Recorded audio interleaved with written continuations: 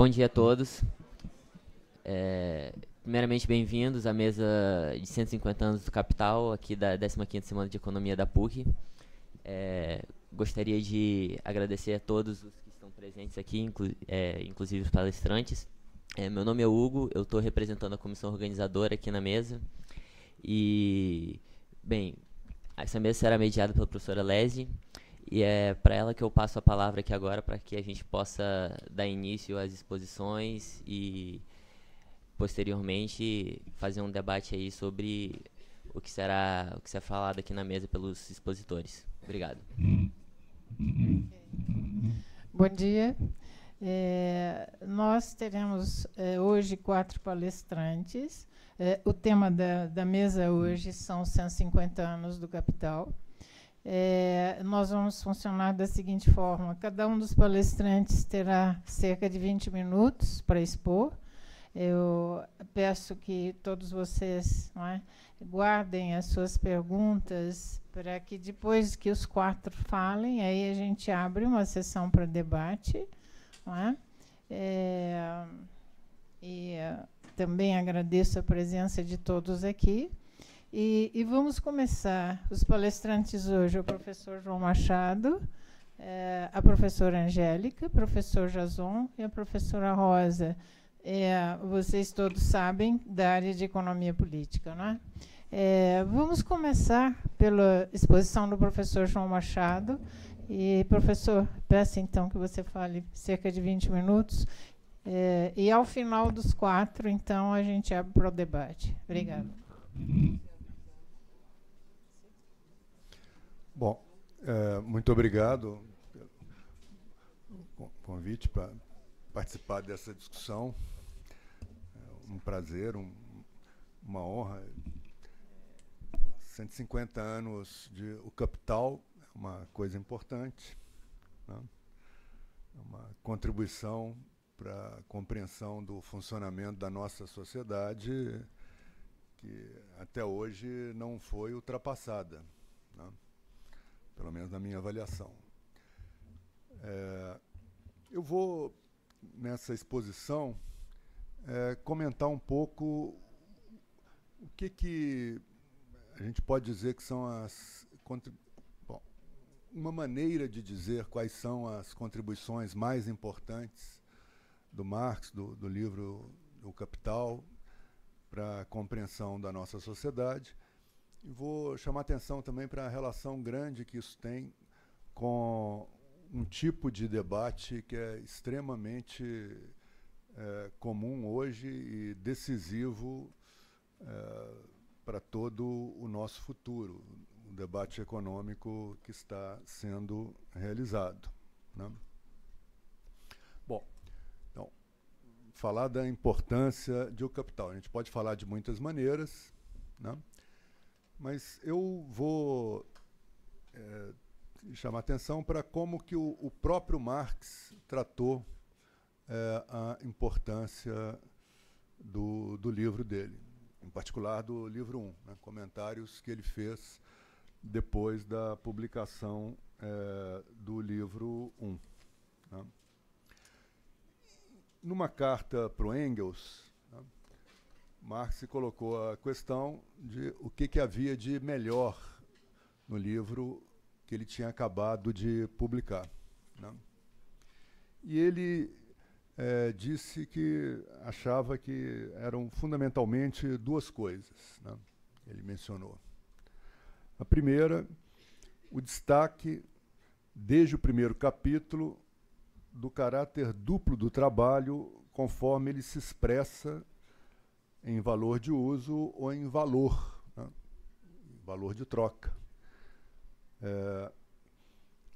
E ele usou para chamar a importância para essa questão uma expressão muito forte, né? Ele falou: é sobre isso que repousa toda a inteligência dos fatos, né? Não foi a única vez que o Marx fez referência à importância desse tema, do duplo caráter do trabalho contido nas mercadorias, ou que produz mercadorias, né? Ele fez referência a isso várias vezes e sempre chamando atenção para a importância disso com expressões fortes, né? Quer dizer, aqui ele falou, nessa carta, nisso repousa toda a inteligência dos fatos. No próprio primeiro capítulo de O Capital, né, do livro, tem uma parte em que ele chama atenção para a importância disso. E ele diz que uma outra forma forte, né? Esse é o ponto crucial em torno do qual gira a compreensão da economia política, né? A economia política é o nome pelo qual se designava na época a ciência econômica, né? Então, ele falou que uma coisa importante do livro dele era chamar atenção para esse duplo caráter do trabalho que é central para a compreensão do funcionamento da economia em que vivemos, né? Eu vou voltar a isso em seguida. O outro ponto que nessa carta para o Engels, né, o Marx destacou como a coisa melhor que tinha no seu livro, né, é a análise do mais-valor ou mais-valia, né? A gente pode traduzir o termo alemão das duas maneiras, independentemente de suas formas particulares. Aqui ele está chamando a atenção para o fato de que tratar o mais-valor, o mais-valia, antes de falar nas suas formas particulares, ou seja, o lucro capitalista, o juro, a renda da terra, tá? Permitia expor com muito mais clareza do que havia sido já começado a ser feito pelos economistas clássicos, o fato de que esses rendimentos todos, né, esses rendimentos, a gente pode dizer, da propriedade de capital, de meios de produção, de terra, etc., esses rendimentos constituem formas de trabalho excedente dos próprios trabalhadores. Eles têm uma origem comum, né, no trabalho excedente dos trabalhadores. Agora, então, o Marx chamou atenção para essas duas coisas. No próprio primeiro capítulo do Capital, ele fala de uma outra questão que tem grande relação com essas duas e que eu diria que a gente pode tomar como fio condutor para falar da importância do capital. Quando Marx compara, né, o que ele estava fazendo na redação, na exposição do Capital, com economistas anteriores, economistas que ele admirava muito, com os quais ele tinha aprendido, que ele chamou de economistas políticos clássicos, né, como o Smith e o Ricardo. Então, ele fala que esses economistas tinham analisado as relações capitalistas e descoberto o conteúdo do valor das mercadorias expressava quantidade de trabalho, né? E a partir daí fez toda uma análise de leis econômicas. Ele diz, bom, mas o que eles não chegaram a fazer, e o que ele próprio tentaria fazer então, né, é perguntar-se e tentar explicar por que esse conteúdo assume essa forma. Dizendo de forma mais explícita, por que as relações que se estabelecem entre produtores e consumidores de mercadorias não aparecem para os seus próprios agentes, né, simplesmente como relações entre eles, mas aparecem nessa forma indireta, vamos dizer assim, de propriedades das mercadorias, valores, preços, movimentos de valores e preços, movimentos das mercadorias que somem do mercado, aparecem, sobram no mercado de repente, né? Quer dizer, por que as relações entre os produtores e consumidores de mercadorias aparecem nessa forma tão complicada, né? Bom, ele dá uma explicação disso. A explicação disso ele fala, o caráter social peculiar que o trabalho que produz mercadorias tem, né? Esse caráter social peculiar, né, pode ser explicado. Uma economia que se organiza em torno da produção de mercadorias, né, é uma economia de produtores privados independentes uns dos outros, né? Produtores, que tanto podem ser indivíduos quanto empresas, né, produzem sem um plano prévio, produzem cada um segundo seus próprios critérios, sua própria vontade, né? Não fazem uma combinação anterior com os outros em relação ao que vão produzir, em relação ao que os outros... Não perguntam o que os outros precisam para saber o que vale a pena produzir. Produzem. Então, esse trabalho, por isso mesmo, é um trabalho privado, são trabalhos independentes uns dos outros, né? Mas, por outro lado, são trabalhos que, desde o início, já têm um caráter social. Porque uma sociedade que se organiza em torno da produção de mercadorias não é dominada pela produção para o autoconsumo, para a própria subsistência. Cada um produz para os outros, produz para a troca, produz para o mercado, produz para a venda, né? Então, é um trabalho simultaneamente privado, né, e, por outro lado, social. Bom, é um trabalho social, a gente pode dizer assim, com a pretensão de ser aceito como um trabalho válido socialmente. Mas esse trabalho, para ser validado socialmente, para ser reconhecido pela sociedade como um trabalho que foi útil para alguma coisa, ele tem de passar por um teste. E o teste é justamente, o produto desse trabalho tem que ser levado ao mercado e vendido. Adquire um valor, recebe um preço maior ou menor, né? Ora, então, a ideia é essa. Como são produtores independentes de mercadorias, que não se relacionam diretamente uns com os outros, né? Não combinam previamente, não têm um plano prévio do que vão fazer, ou algum outro tipo de combinação, né? Mas produzem e depois vão testar se o que produziram valeu alguma coisa. A forma de fazer esse teste, né, é levar seus produtos ao mercado, os produtos expressarem as características do trabalho que os produziram como valores e como preço, isso aí ser comparado com outras mercadorias, né? Saber se tem demanda suficiente, se foi produzido de menos, se foi produzido de mais, se foi produzido de menos, significa que vai haver mais demanda social do que oferta, o preço vai subir, se foi produzido demais, o preço vai cair, e assim por diante, né? Então, é essa maneira de combinar produtores privados independentes com um trabalho que tem uma destinação social e que tem que ser validado pelo mercado, que explica essa dificuldade de análise da economia que se organiza em torno da produção de mercadorias, em particular da economia capitalista, né? E por que o trabalho humano, então, assume essa forma indireta, né, de valor das mercadorias.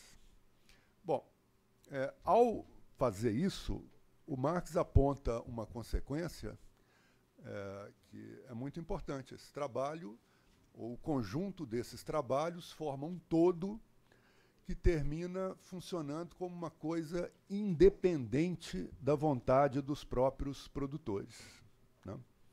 Por isso mesmo, a parte do primeiro capítulo do Capital, em que o Marx trata dessa questão, é chamada de a parte do fetichismo da mercadoria, ou o caráter fetichista da mercadoria, né? E o seu segredo, é um título um tanto irônico. Fetichismo, né, da mercadoria, o caráter fetichista da mercadoria.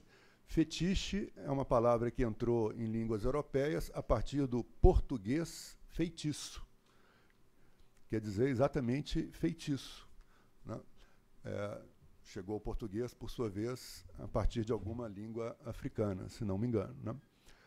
Então, o caráter fetichista das mercadorias significa o caráter enfeitiçado, encantado, como se tivesse feito uma bruxaria com as mercadorias.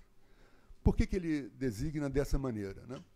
Porque as mercadorias são objetos, né? Por exemplo, essa pasta, papel, caneta, etc., mas, no entanto, parecem adquirir vida própria. Não só vida própria, mas uma vida, né, que se impõe, se torna dominante sobre seus próprios criadores, que são os seres humanos, produtores e consumidores de mercadorias, né?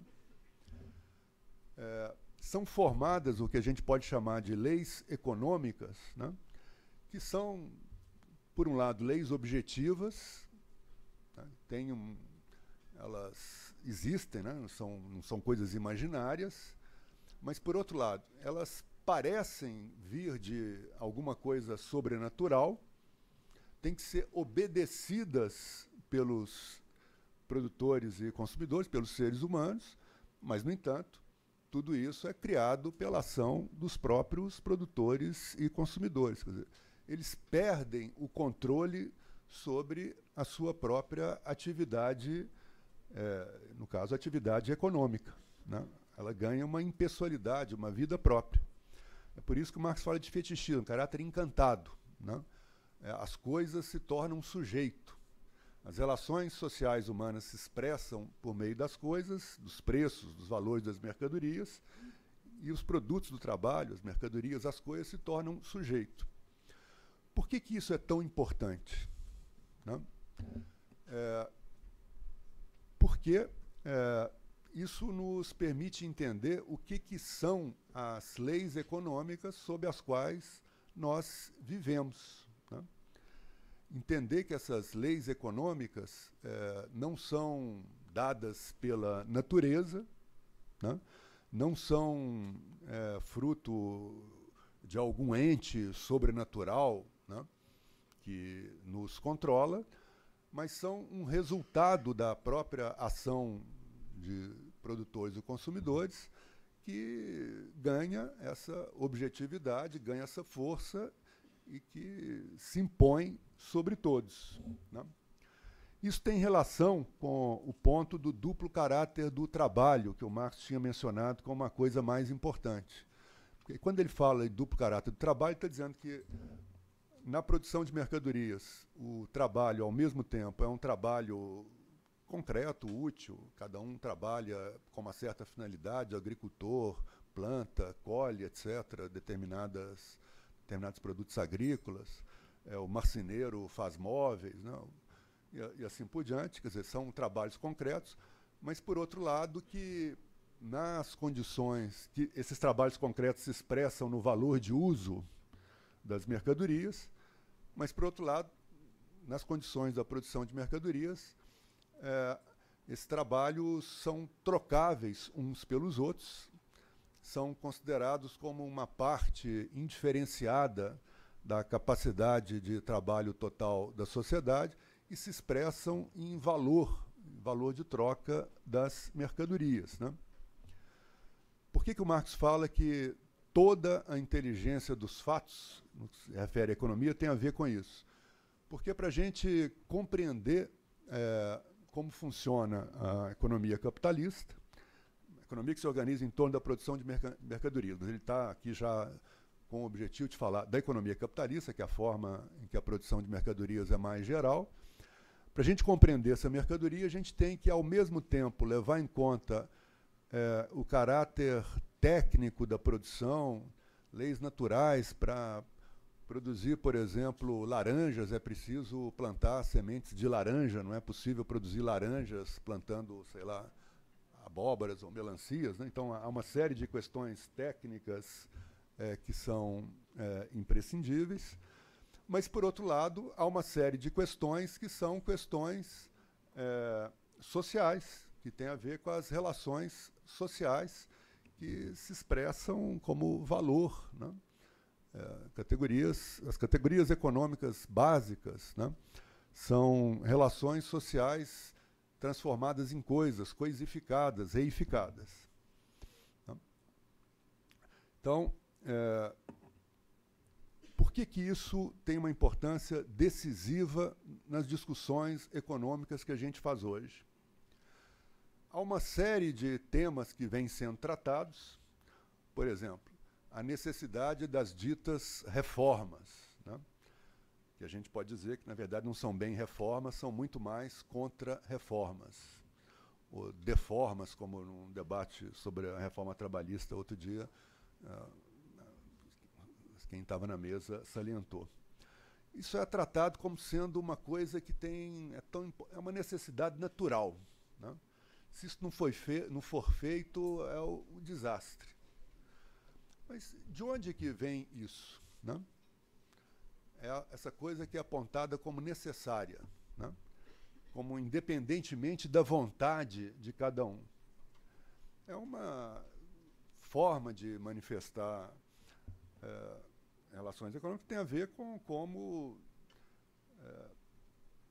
as relações sociais que se expressam e, inclusive, adiantando um pouco, a correlação de forças entre as classes sociais que se expressam via mercado, nessa interação, nesse desenvolvimento de leis. Por isso é que a gente pode compreender uma coisa que, à primeira vista, é estranha, tá? Sempre que se fala nessas reformas hoje, as supostas reformas, né, é para dizer que é necessário reduzir direitos sociais. E esses direitos, a aposentadoria, os direitos trabalhistas, né, férias, enfim, coisas tipo direitos à educação, até tudo isso foi muito generoso até hoje e tem que ser ajustado ao que é possível. Aparentemente, o que está se dizendo é o que é possível materialmente. Bom, nesta discussão, há alguma coisa que tem a ver com possibilidade material. E muitas vezes o argumento é apresentado como se fosse só isso. Por exemplo, para justificar a reforma da Previdência, esta reforma que está sendo proposta, menciona-se que está havendo envelhecimento da população. Então, o envelhecimento da população é que seria a razão de não ser possível ter uma previdência tão generosa como foi em outras épocas.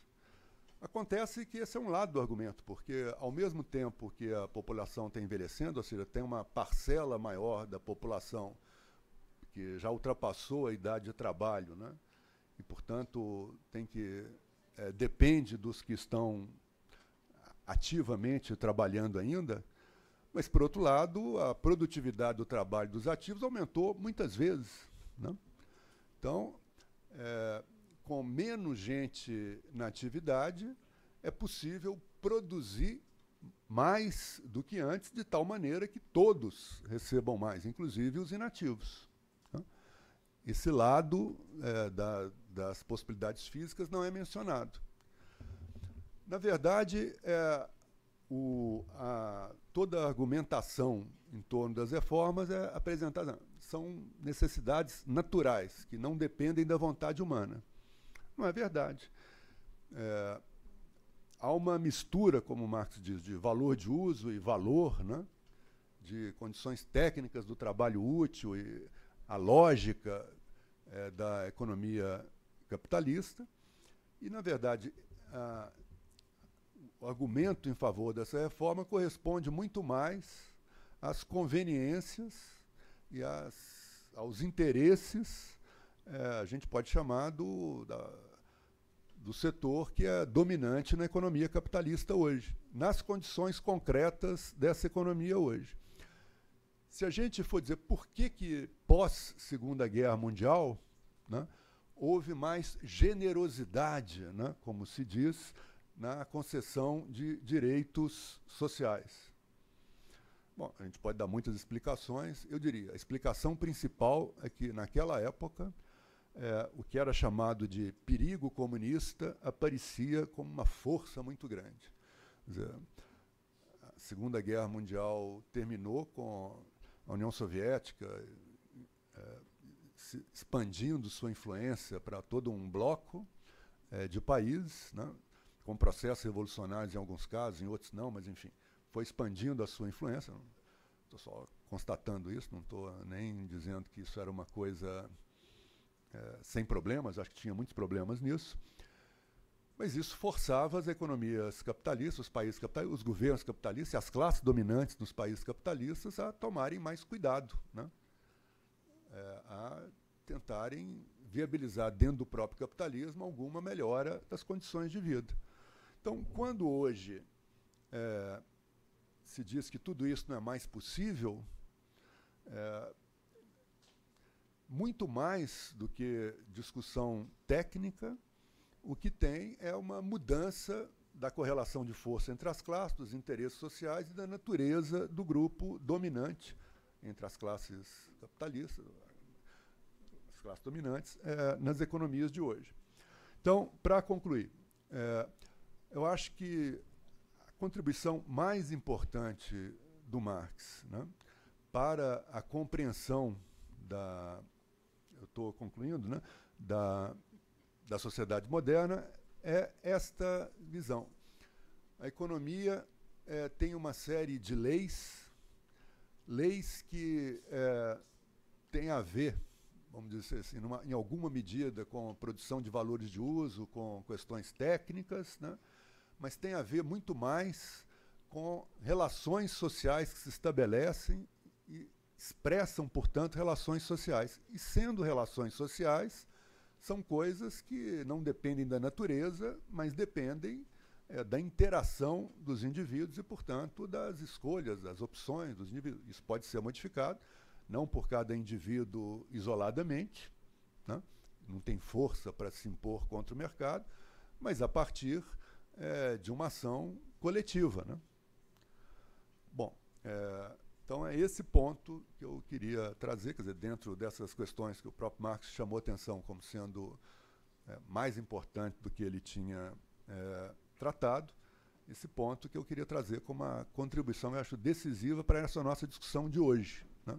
Não é verdade que a gente tenha que debater assim, o que é necessário, o que é técnico, e quem está contra é porque não está aceitando a técnica. Não.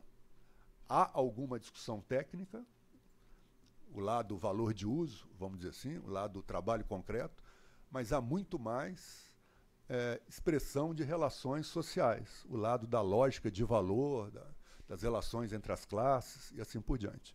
Obrigado.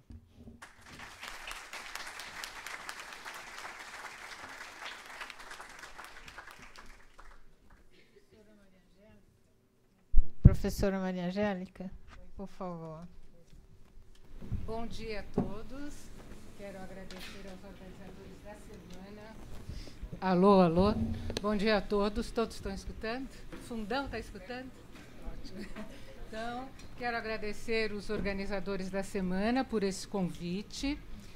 Fico muito honrada de estar aqui com os meus colegas de economia política, nessa mesa com tanto saber, e quero me confraternizar com todos e agradecer a presença de todos. A minha intervenção, eu escolhi fazê-la do ponto de vista metodológico, uma vez que o Marx, ele nos legou toda uma obra, e a sua obra magna, O Capital, que estamos comemorando os 150 anos, e em toda essa contribuição...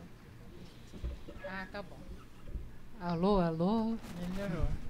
E em toda essa contribuição, existe uma teoria que explicou o movimento do modo de produção capitalista e um método de investigação. Um método de investigação revolucionário, e que muitos comentaristas importantes falaram sobre esse método. Eu quero aqui lembrar o Georg Lukács, que eu vou usar inclusive o olhar do Georg Lukács, filósofo húngaro, um dos principais filósofos do século passado, nas colocações que ele faz sobre a ontologia, que é o estudo do ser, e por que há uma ontologia no Capital do Marx. Para abrir a porta dessa discussão com essa ênfase metodológica, eu vou ler o próprio Marx no Capital. Eu estou me utilizando aqui da Boitempo, o livro 3, publicado em 2017, na página 91. Em sua forma mistificada, a dialética esteve em moda na Alemanha, porque parecia glorificar o existente. Em sua forma racional, ela constitui um escândalo e um horror para a burguesia, e seus porta-vozes doutrinários, uma vez que, na intelecção positiva do existente, inclui ao mesmo tempo a intelecção de sua negação, de seu necessário padecimento. Além disso, apreende toda a forma desenvolvida do fluxo do movimento, portanto, incluindo o seu lado transitório, quero frisar, o seu lado transitório, porque não se deixa intimidar por nada e é, por essência, crítica e revolucionária. Então, o próprio autor, no Capital, se posiciona em relação à dialética, e eu lembraria um outro momento do próprio Capital, quando ele fala da relação da sua obra, lançada em 1859, para a crítica da economia política, e eu vou também me utilizar aqui, através do olhar lukácsiano, a introdução metodológica de 1857, que ele abandonou, porque achava que não tinha ali desenvolvido o suficiente para que ela acompanhasse esta publicação de 1859, que tem um prefácio que ele mostra o seu próprio amadurecimento durante toda uma trajetória até aquele ano.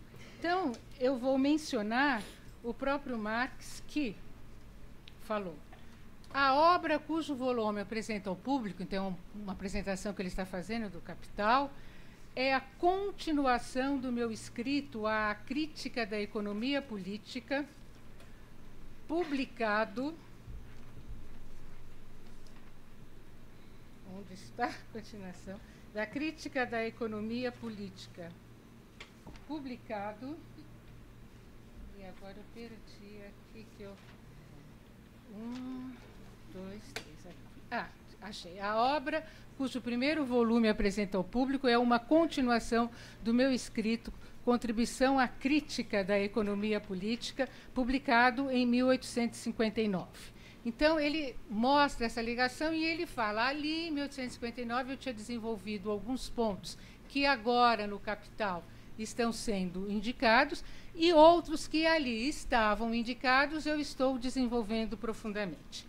E lá, no prefácio de 1859, ele nos avisa que ele tinha feito uma introdução metodológica e que ele abandona. Depois, quando encontrada, ela será publicada na própria forma de rascunho, e que torna a leitura um pouco árdua, mas que ali nós temos verdadeiras pérolas do Oriente, que nos revelam como é que ele vai desenvolver, inclusive, a forma da apreensão do movimento das leis do modo de produção capitalista. E lá, só para abrir mais um pouco essa porta, e depois nos debruçarmos diretamente no Capital, lá ele coloca qual é o objeto de investigação da economia política. Ele fala, é a produção material. E para ter a produção material, o que precisa? Ele já tinha falado na ideologia alemã, em outros momentos, indivíduos vivos. Porque se os indivíduos não estiverem vivos, eles não podem produzir e reproduzir a sua vida. Então, são indivíduos vivos, relacionando entre si, através da divisão do trabalho, da cooperação e com a natureza. Então, o pressuposto básico dos indivíduos estarem vivos é produzir e reproduzir a sua vida. E ele coloca, e a economia política clássica colocou o dedo no essencial, mostra que a produção. E a produção e seus momentos. A produção, a distribuição, a circulação e o consumo. Mas, ele coloca, não estamos diante da totalidade das determinações destas abstrações razoáveis. É uma rica compreensão, mas temos que ir dar um passo adiante. Porque a produção, para ser entendida de maneira concreta, ela tem que ser determinada em todos os seus momentos. Você seguir todos os seus momentos. E a produção não é a produção de mercadorias, porque o mundo não nasceu capitalista.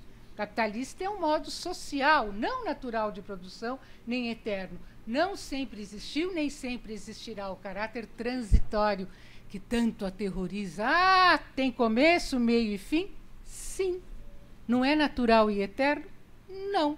Então, como é que ele vai lidar com essa questão tão essencial? Ele fala, a produção, antes de ser a produção de mercadorias, sua distribuição, a circulação no mercado, o seu consumo, sua destruição, a realização final, e a única mercadoria que no seu consumo, na sua destruição, gera valor é a força de trabalho.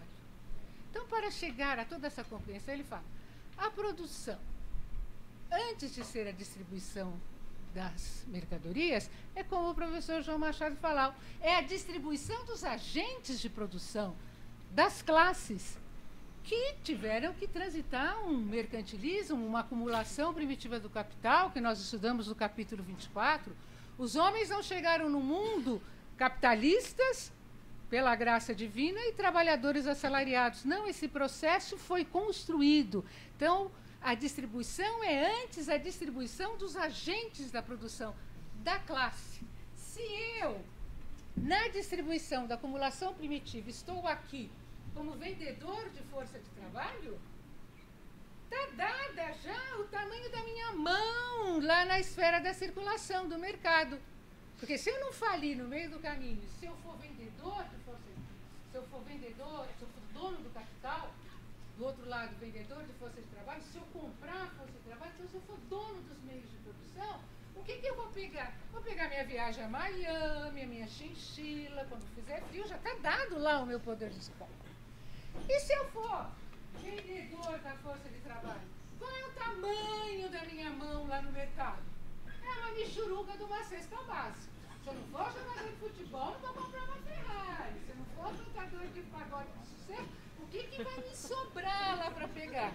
Eu vou pegar uma michuruca de uma cesta básica, porque a Previdência, a professora Rosa vai falar que já estão me roubando. Vai sobrar ali uma excelente cesta básica. É o que vai me sobrar. Então, ele já coloca a distribuição antes, o professor João Machado colocou essa indicação.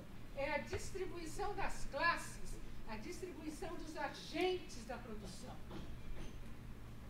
E a circulação? A circulação é um momento da troca. A troca é um conceito muito mais rico. A circulação está subsumida à troca. A troca é do homem com a natureza e os outros homens através do trabalho. Essa é a troca. A circulação é um momento dessa relação rica. E o consumo, antes de ser o consumo da mercadoria, é o consumo das energias do trabalhador, o trabalho produtivo. O único. Por quê? Computador, cadeira não nasce em árvore. Alguém foi colher lá na árvore, no computador? Não tem. Isso é o resultado de relações históricas que são cumulativas, e o modo de produção capitalista, ele é o resultado desse processo histórico. E dentro desse contexto, qual é outra ideia que o autor nos apresenta? Este homem natural, como o próprio professor Tambor, olha, das vezes combinado não estava tão certo, né? Esse homem natural, colocado pela economia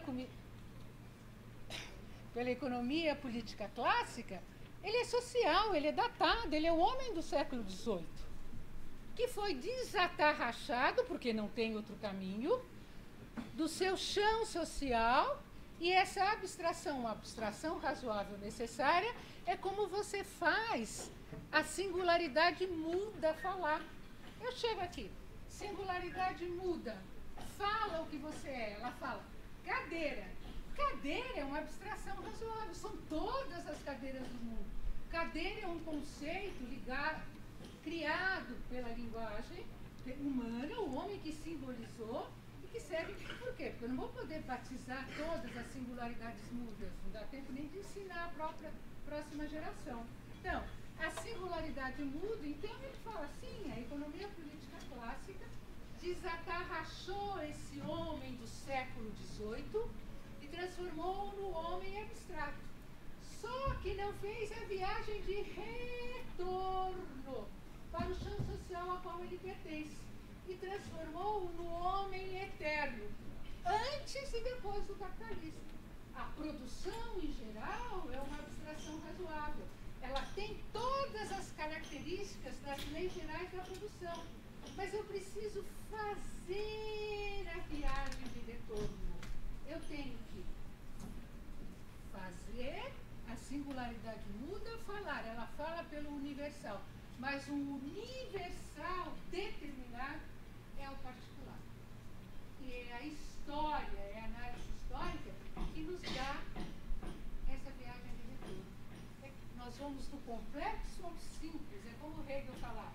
A anatomia da árvore é que explica a semente. E o Marx colocou, a anatomia do homem é que explica a do macaco. Então, essa abstração razoável, como é que eu determino? Eu tenho que fazer análise da realidade, sair do empírico para o concreto. E como eu estabeleço chegando à causa? Porque o que hoje é essência, no momento anterior foi aparência.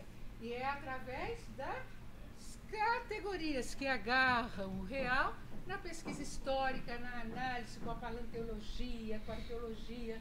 Então o autor vai nos mostrar, e ele vai fazer a contribuição crítica à economia política, indo para além deste homem natural e colocando, os homens são sociais. É o animal transformado em homem pelo trabalho que nos dá as condições de revelar o modo de produção capitalista. Por quê? E no livro 3, quando ele discute a fórmula trinitária, ele é bem explícito. Se a aparência coincidisse com a essência, toda a ciência seria supérflua. Nós não... Olhou, entendeu? Falou. Dá para entender. Para você entender, você tem que estudar, você tem que pesquisar e, como o professor João falou, ter um compromisso de classe, que é o que ele falou aqui, ó. Eu estou escrevendo, ele tem um compromisso, ele escreve na lógica do mundo do trabalho. Por quê? Porque não é essa a única lógica. Tem a lógica do mundo natural, essa lógica que o professor João Machado nos indicou, ela permanece num debate entre as nuances da teoria econômica numa verdadeira guerra. A guerra não é só lá para, na hora que peço aumento de salário e não recebo, porque o Ricardo já falou, há uma relação inversa entre taxa de lucro e taxa de salário. É uma grande guerra. Mas essa guerra tão intensa para eu valorizar o valor de troca da minha força de trabalho, é uma guerra também intensa no mundo das ideias. Aqui na universidade vocês sentem com todos os seus poros como é intensa também a compreensão pelo próprio modo de produção capitalista. Para entender as reformas, é uma guerra, elas são técnicas, a economia é uma caixa de ferramentas, ou ela passa por um caráter do mundo do trabalho e da lógica do capital. Então o autor deixa bem claro que ele está escrevendo, e a sua obra magna, quando ele a apresenta, 3 anos depois da Internacional dos Trabalhadores, apresenta ao público que ele coloca que tudo antes foi uma preparação, que ali estava a sua obra magna. E essa obra magna, ela é apresentada na perspectiva do mundo do trabalho. Então, quando ele vai discutir, já estou na página 2, eu escrevi 20. Então, 5 minutos? Então, toda essa lógica que o autor nos apresenta é uma lógica que, como ele disse na inauguração do People's Paper, a única vantagem que os trabalhadores têm diante do capital é o seu número. Mas esse número só faz valer o peso na balança se organizados. E essa organização poderia triunfar para a superação de todas as mazelas do homem, iluminados pela ciência. Então, o capital, ele vem dentro dessa lógica da necessidade, através da lógica do mundo do trabalho, você mostrar qual é a essência desse modo de produção e, através dessa essência, perceber as passadas necessárias para você, inclusive, inserir a possibilidade, através das condições objetivas da crise, mas das organizações subjetivas que precisam interferir, porque o capitalismo não vai cair de maduro. Então, você tem que ter uma organização, uma prévia ideação, e é isso que o autor nos mostra nas ricas páginas do Capital, que é sempre um convite para a leitura, porque ela gera essa obra, ódios e paixões, porque justamente ela está no que o professor João Machado mostrou, no calor da luta de classe. Então, um convite a vocês, ao estudarem economia política, mergulhem, porque é fascinante descobrir a lógica, porque os inimigos também vão lá para saber como enfrentar. Mas aqueles que se identificam na lógica do mundo do trabalho, que são críticos do neoliberalismo, que são críticos da globalização financeira, que querem efetivamente algo melhor, porque senão não teriam feito economia. Vieram fazer economia porque ninguém entender, porque o Marx próprio falava, no modo de produção capitalista, o determinante, o predominante é o econômico.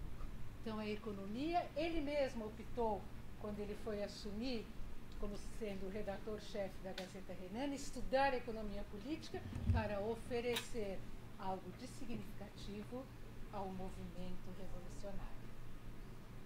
Obrigada pela atenção.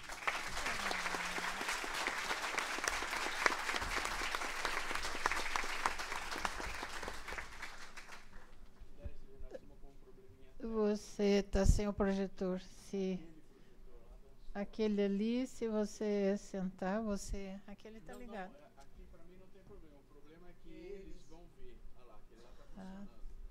Agora aqui esse pessoal não vai ver. Tá. É tudo à base de graça. Ele... Não, não tá, não tá.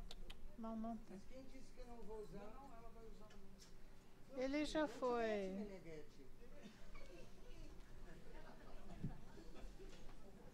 O Jason, ele já foi buscar o... Como se atirar do precipício? Aguardar um pouquinho? Ele já foi, né? Vamos aguardar um pouquinho, então, que nós já fomos buscar o socorro aqui do audiovisual. Porque eu acho que é o temporizador, sabe? Sim, porque ele estava... Temporizador deve ser uma coisa complicada. É a caixa de ferramentas. Esse daí não sei o que foi, né? Botão ali.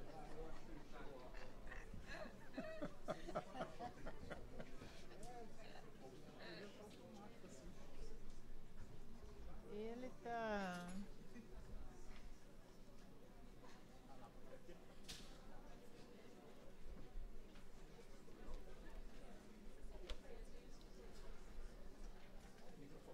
Pronto? Vê se está funcionando mais.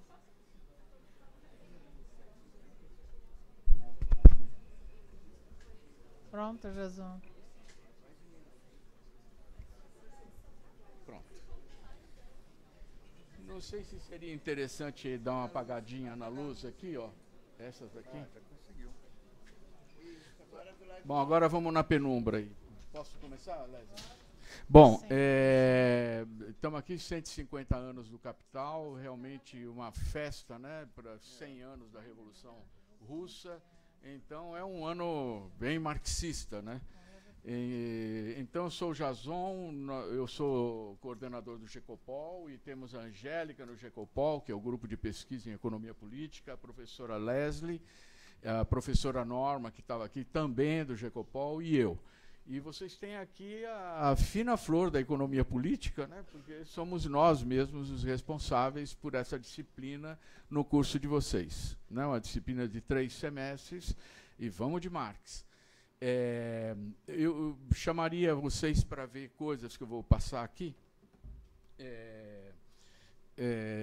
tanto no mundewar.com, tá certo, que em breve vai estar no ar, ele já está lá, mas só para teste. Mas principalmente no facebook.com/mundewar. Então, tudo que eu vou falar aqui está lá no Mundewar, e nós estamos acompanhando, tem toda a conjuntura econômica, geopolítica e geoeconômica do Brasil, global. Então, está tudo lá, tudo que eu vou falar, tá certo? Bom, eu particularmente pego uma agenda, eu sou marxista, 18.000 cruzes, pelo menos tento ser, e aí a minha questão é lidar com o mundo atual e verificar na prática, né? E na minha praxis, se o Marx é atual ou não. Então aí tem uma agenda. Eu trabalho, então, lei do valor e imperialismo, tento compreender o imperialismo, a base da lei do valor em escala nacional, internacional e etc., temas de fronteira do marxismo. Também a periodização do capital e a divisão internacional do trabalho, para entender o que é a periferia e o centro, à luz também do marxismo, e aí tem toda um encadeamento, né, teórico para vamos dizer, para poder dar conta disso, né? É o processo de autonomização do valor, entender a história como processo de autonomização do valor, é um arco histórico, e entender a predominância da mais-valia absoluta, da mais-valia relativa, não só na progressão econômica dos padrões de acumulação, né, mas também na divisão internacional do trabalho, centro e periferia. Então, periferia é predominância da mais-valia absoluta, e predominância, não é que só exista a mais-valia absoluta, e centro do sistema, predominância da mais-valia relativa. Isso dá pano para manga. Dentro das esquerdas, a discussão teórica principal é essa, qual a natureza do padrão de acumulação no Brasil, e aí está pegando fogo, né? Pegando fogo entre as correntes da esquerda e da extrema esquerda para poder caracterizar. Eu lembro o Lula falando em 2009 que nós já estávamos no centro, né, do sistema. Então, interessante, né, como posição. Aí a dialética da pauperização quantitativa e relativa, o capitalismo não resolveu o problema da miséria do mundo, muito pelo contrário.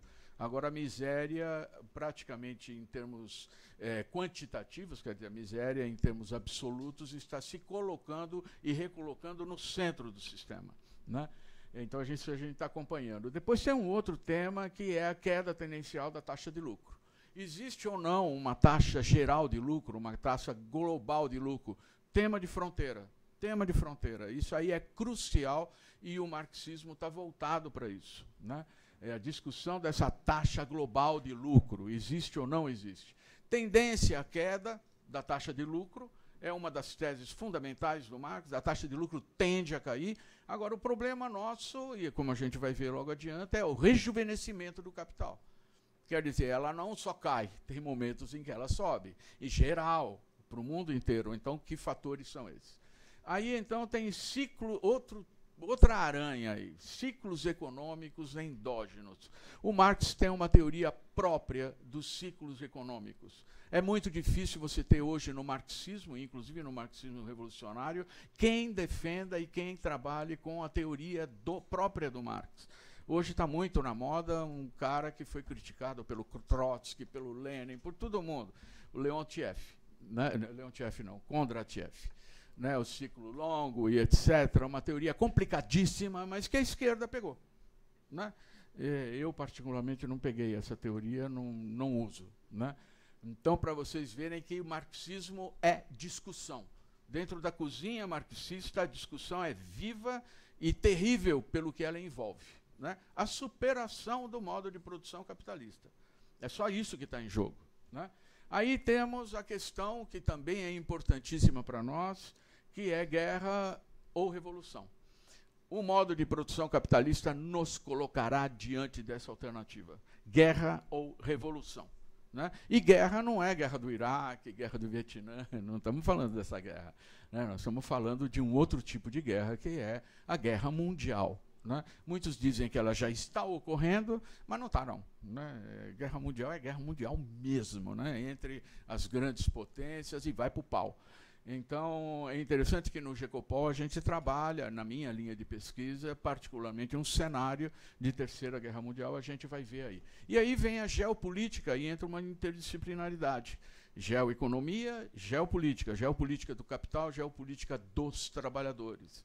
Como é que os trabalhadores entram, se inserem nessa questão do jogo do capital que vai colocar essa alternativa guerra ou revolução. Tá? E aí a gente vai para exercícios práticos. Né? Isso aí não é o roteiro da exposição, não. Hein? Esse é o roteiro do meu esforço que eu estou desenvolvendo no Mundo War. Então eu começo com o Michael Roberts, que é um cara que está muito preocupado com essa questão da taxa geral de lucro no mundo. A tendência é cair. Né? Vocês estão vendo no gráfico aí a tendência, desde 1964, pelo menos, né, é que a taxa de lucro, através de várias métricas, nos Estados Unidos, ela tende a cair. Porém, a partir de 1982, mais ou menos, ela se recupera. Se recupera nos Estados Unidos. Interessante isso. A partir de 98, mais ou menos, ela volta a cair de novo. Tendência secular, hein? Então é interessante, porque não é propriamente ciclo que nós estamos falando. Nós estamos falando de, vamos dizer, de tendência. Tendência, tá certo? Então, o que é que explica o rejuvenescimento do capital e, obviamente, da taxa de lucro? Né? Pesquisa. Para o grupo do G7, vamos dizer assim, né? O centro do sistema, a taxa de lucro está caindo também. E a gente vê aí o platô, né, no mesmo período que a gente estava falando, mais ou menos 83 a 97, por aí, é um platô em que a taxa de lucro do G7, vamos dizer, o centro do centro, ela fica num platô, tá certo? E depois volta a cair. Então a tendência é cair. Essa tendência ela é fundamental, né? Se você pensar, por exemplo, nos ciclos. Ciclo é uma outra frente. Qual é a teoria do Marx do ciclo? Rapidinho, nós estamos com alunos de economia política em vários vamos dizer, níveis, né? Vários semestres. Então, não é minha esperança que todo mundo entenda. Vou tentar resumir, mas a teoria do Marx é muito específica. Ela é baseada na renovação da vida útil do capital fixo. Capital fixo. Né, o hardware da economia.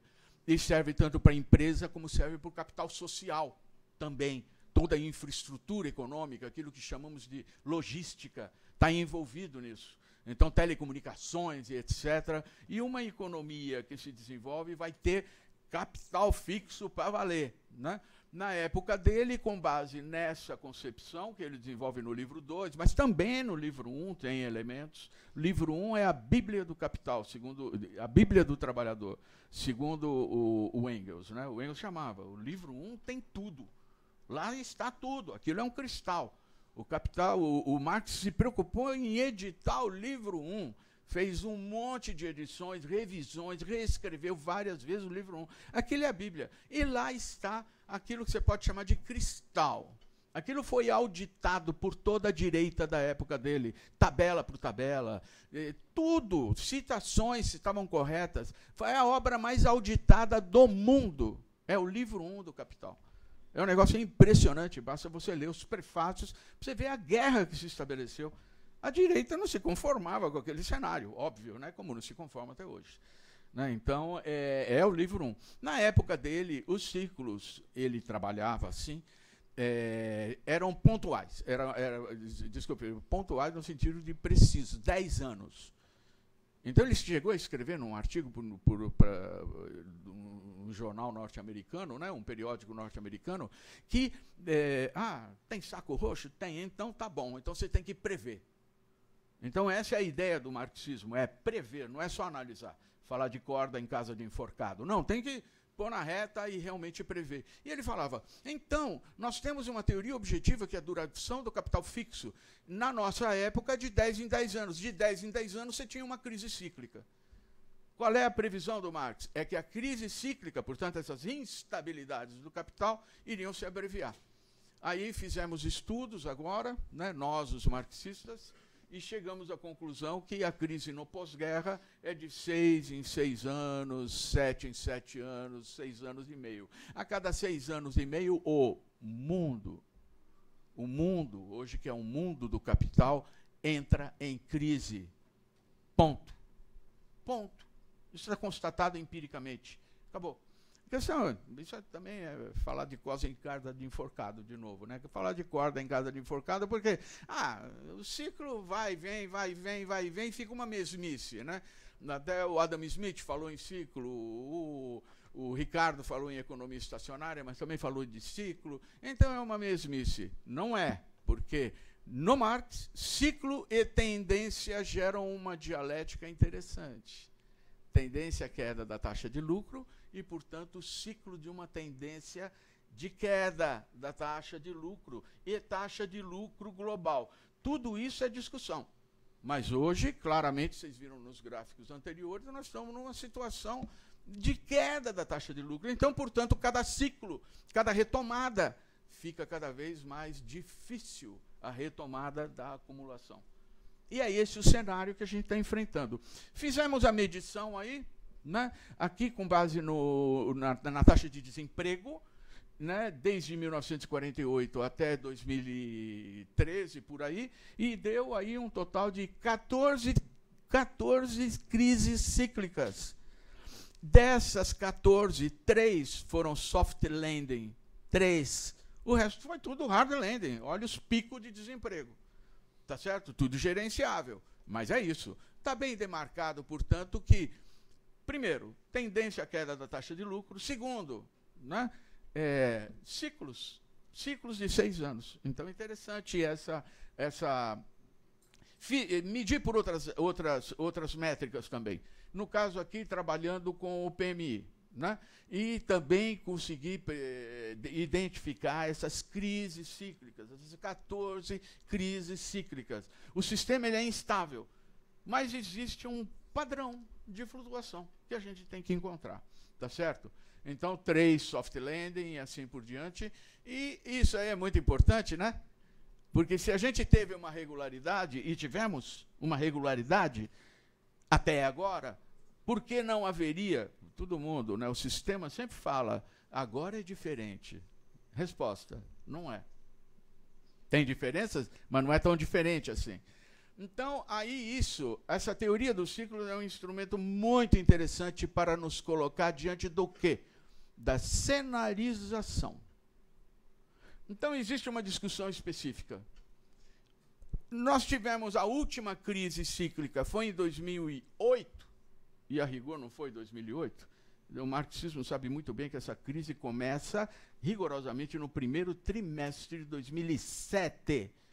2008, ela repercute na esfera financeira, mas ela não começa na esfera financeira, ela começa na produção. Né? Então, é lógico, isso dá pano para manga, muita discussão. Existem muitas formulações teóricas que falam, não, a crise, a instabilidade está na esfera financeira. Fazendo a pesquisa, e inclusive a linha do tempo, em várias métricas, a gente encontra lá. Primeiro trimestre de 2007, você tem o início da inflexão. E ela vai repercutir depois na esfera da circulação. Interessante, interessante. Ponto para discutir e em discussão.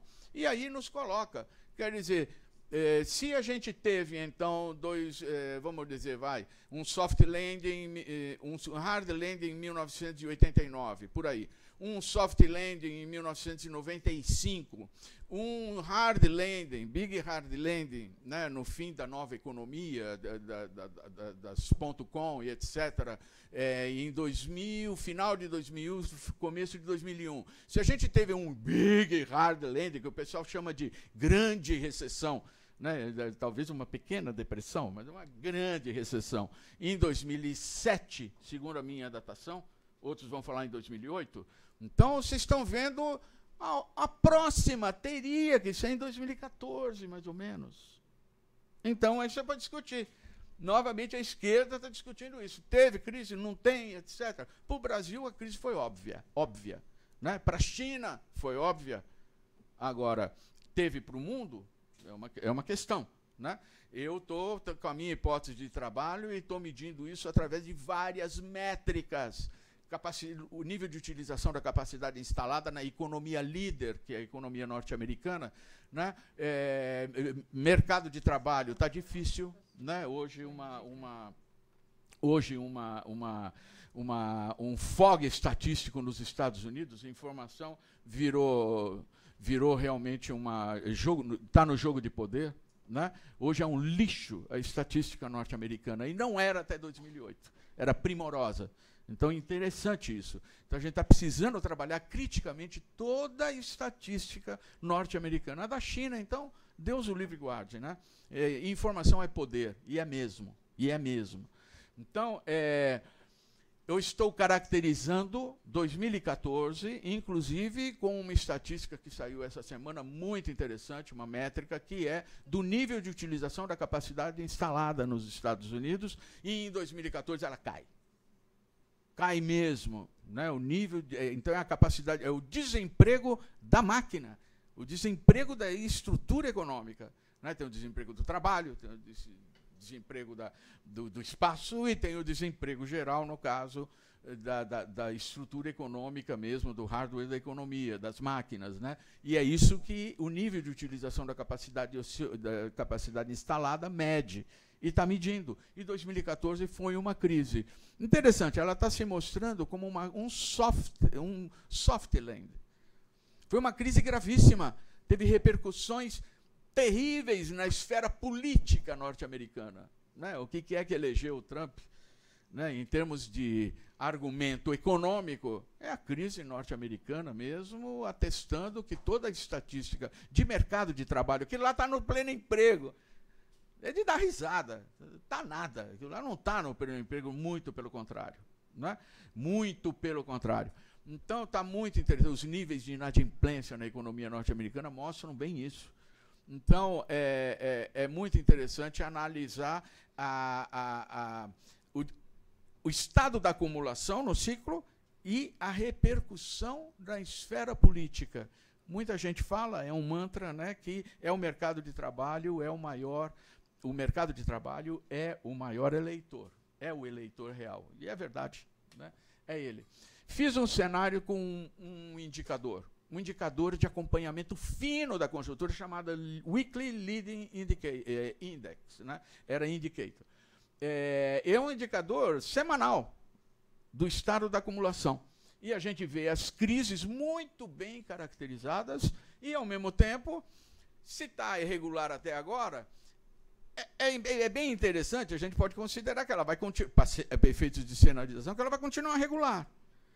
Então, o que acontece? Eu estou prevendo, a partir daí, na hipótese de uma crise soft land em 2014, uma crise parcial, uma crise intermediária em 2017, né?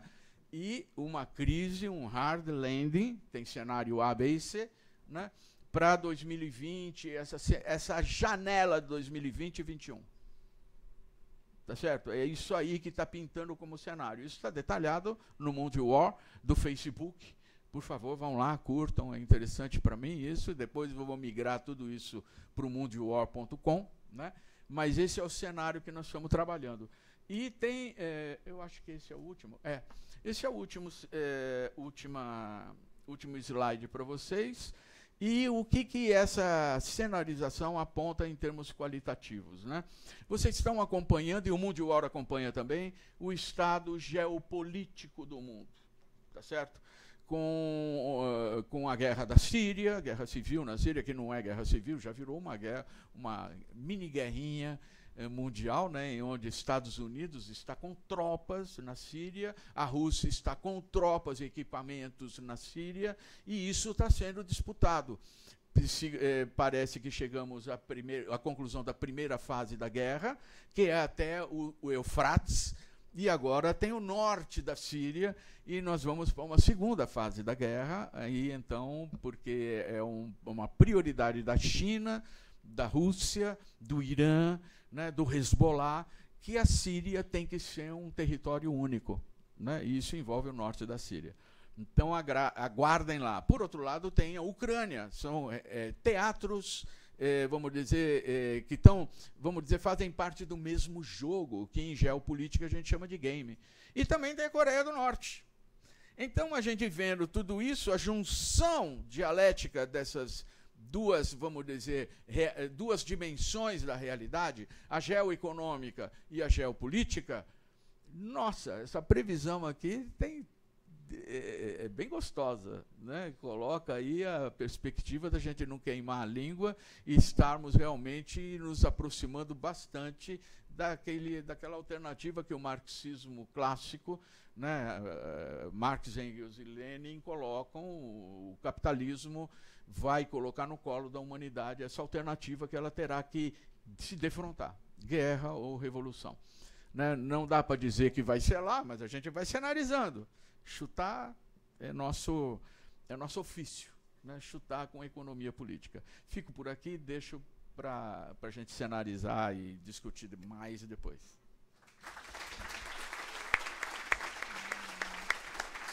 Professora Rosa, você assume? Gravado 20 minutos. 20 minutos, professor. Seu cenário funcionou. Não está funcionando aqui. Como é que é o teto aqui?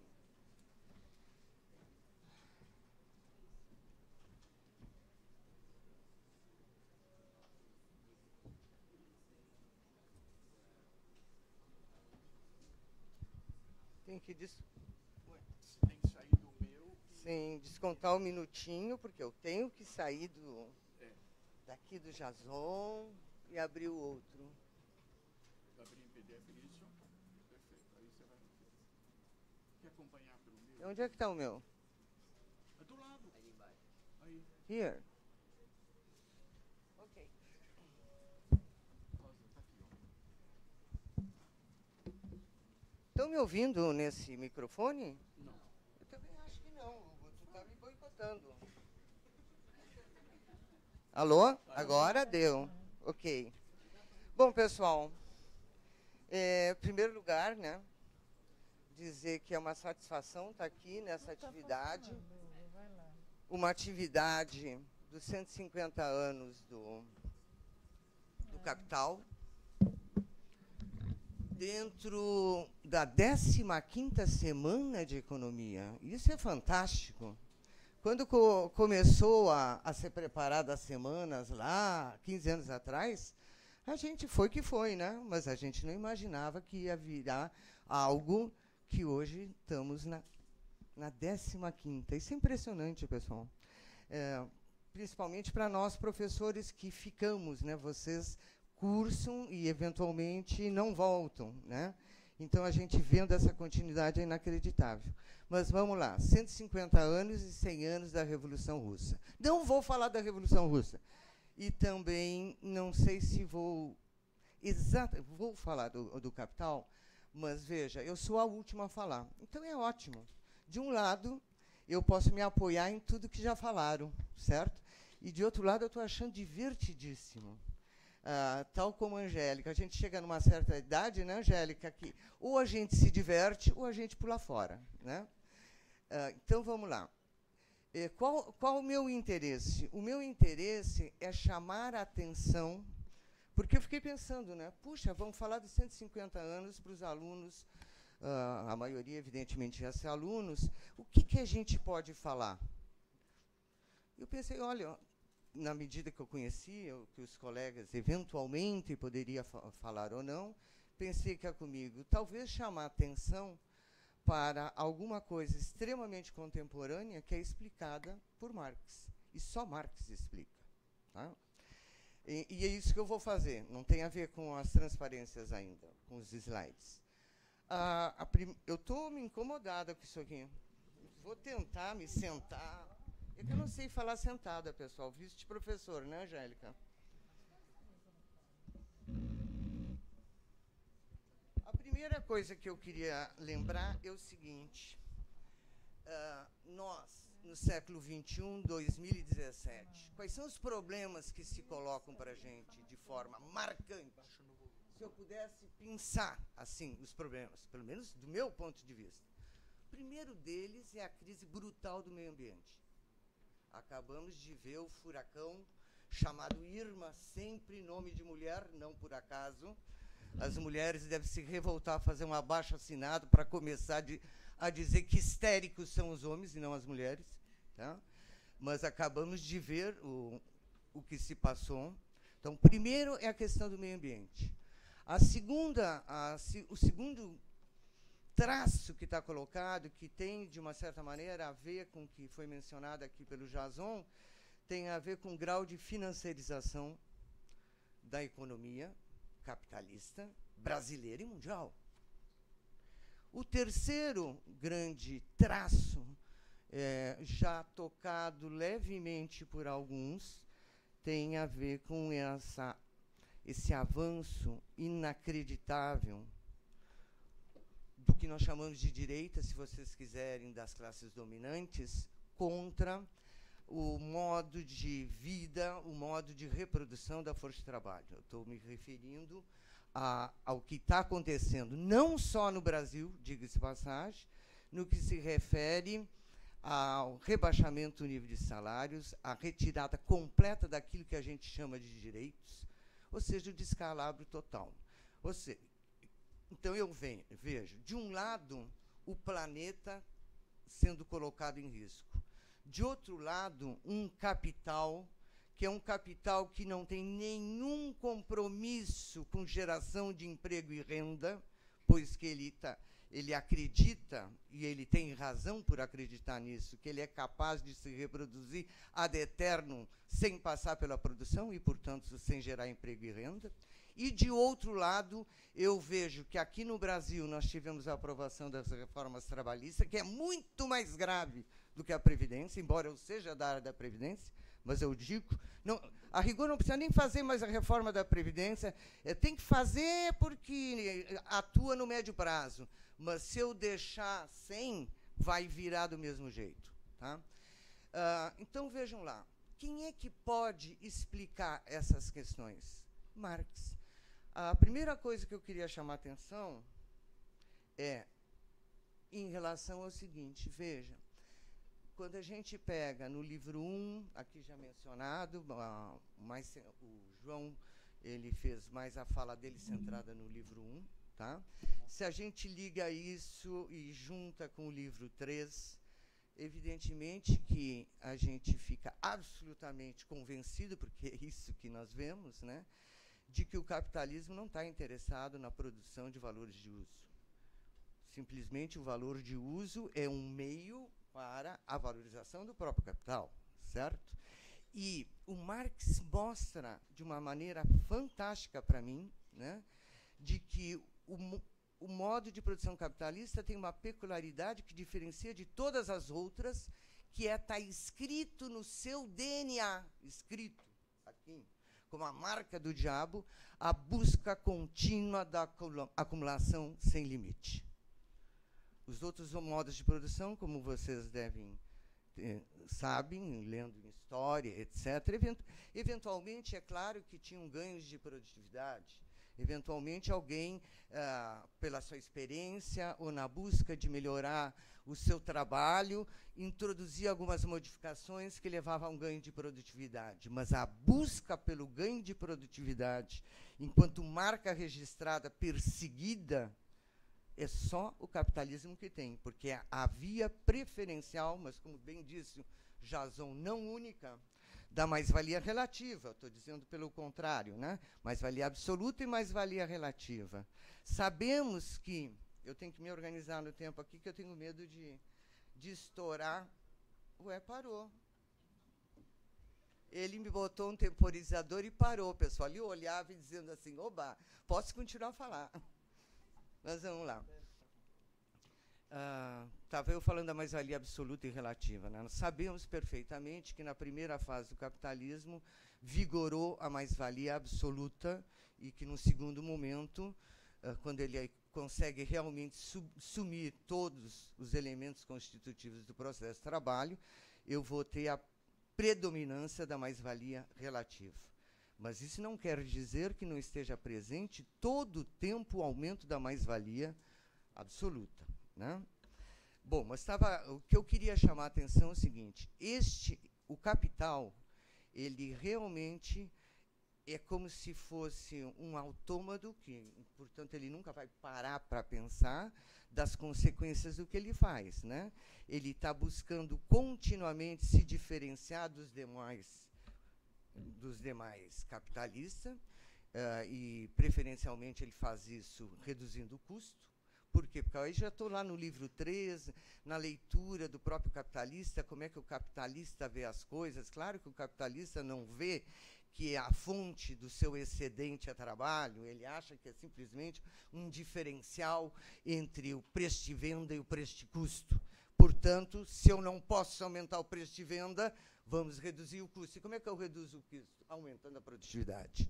E isso é contínuo, é contínuo, é contínuo, o que significa dizer produzir, produzir, produzir, de forma que nós temos uma relação com a natureza que não passa pela produção de valores de uso no sentido pleno da palavra. Realmente é o meio da acumulação. Nesta brincadeira, é inexorável que a gente destrua o planeta. Por isso que é importante entender o seguinte: a luta para modificar essa situação do meio ambiente, ela não pode se dar por medidas paliativas. Ou ela enfrenta o centro dinâmico dessa destruição, ou simplesmente está fadada a acabar. Por isso que se coloca hoje, necessariamente, como uma coisa integrada, amalgamada, ecologia e socialismo. Por isso a palavra ecossocialismo. Tá? Essa é uma questão legal, inclusive, dos alunos em monografia, em outras atividades, desenvolverem. Tá? O segundo tópico... Quanto tempo eu já falei? Bom, então tá bom. O segundo tópico tem a ver com o grau de financiarização que nós vivenciamos hoje no mundo. Para vocês terem uma ideia, um dos capitais, o Marx já chamava de capital portador de juros, ou capital a juros. Eu adoro o termo capital portador de juros, porque ele porta como se fosse a marca do diabo, tá? Ele está portando. E quando ele está discutindo o capital portador de juros, ele vai diferenciar o capital fictício. E é desse que eu quero propriamente falar rapidamente, dizer o seguinte: hoje, o capital fictício no mundo representa 10 vezes o PIB mundial. Isso dá a dimensão da importância de a gente tratar disso. E o Marx vai tratar do capital portador de juros e o capital fictício no livro 3. Né? Quando nós ali estamos discutindo, estamos estudando essa parte, o Marx vai dizer o quê? Que esse é o capital mais fetichizado.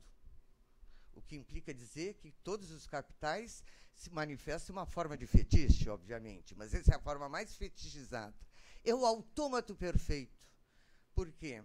Porque ele é dinheiro que faz dinheiro sem passar pelo processo de produção. Estou citando Marx aqui.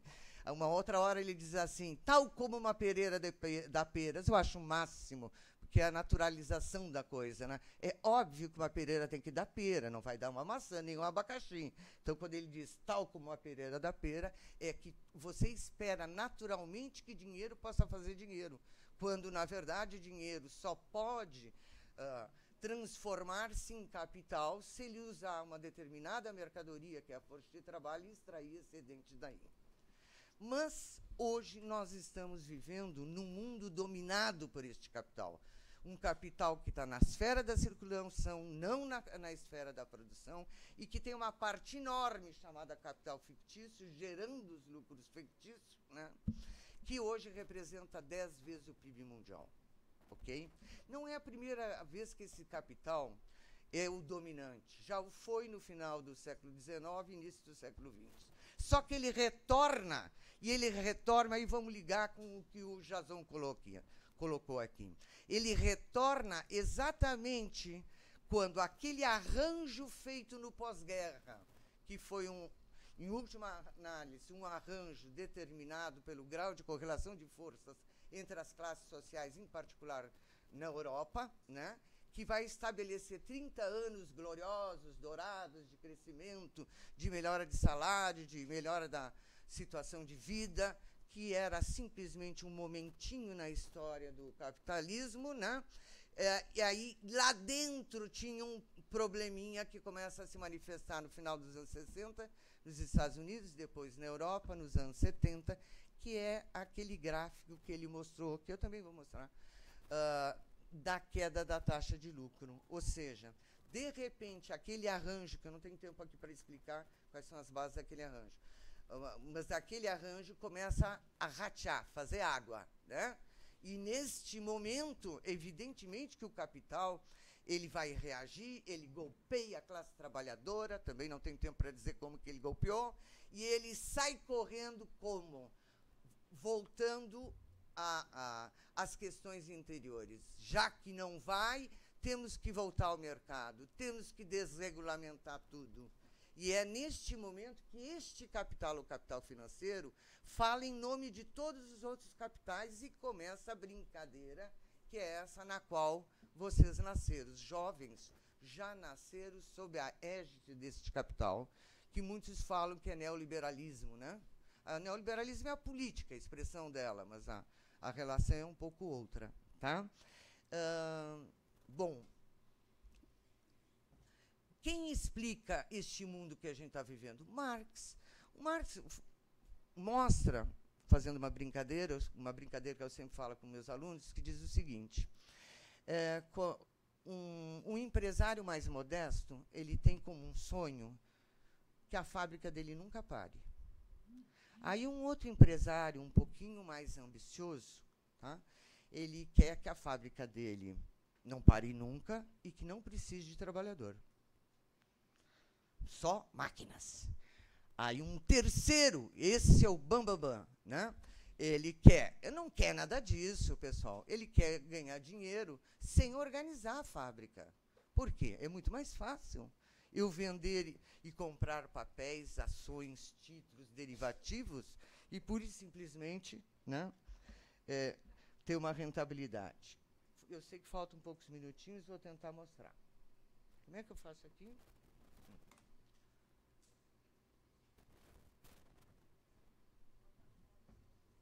Mas como é que eu ponho no model primeiro? Tá, não, mas eu queria o outro.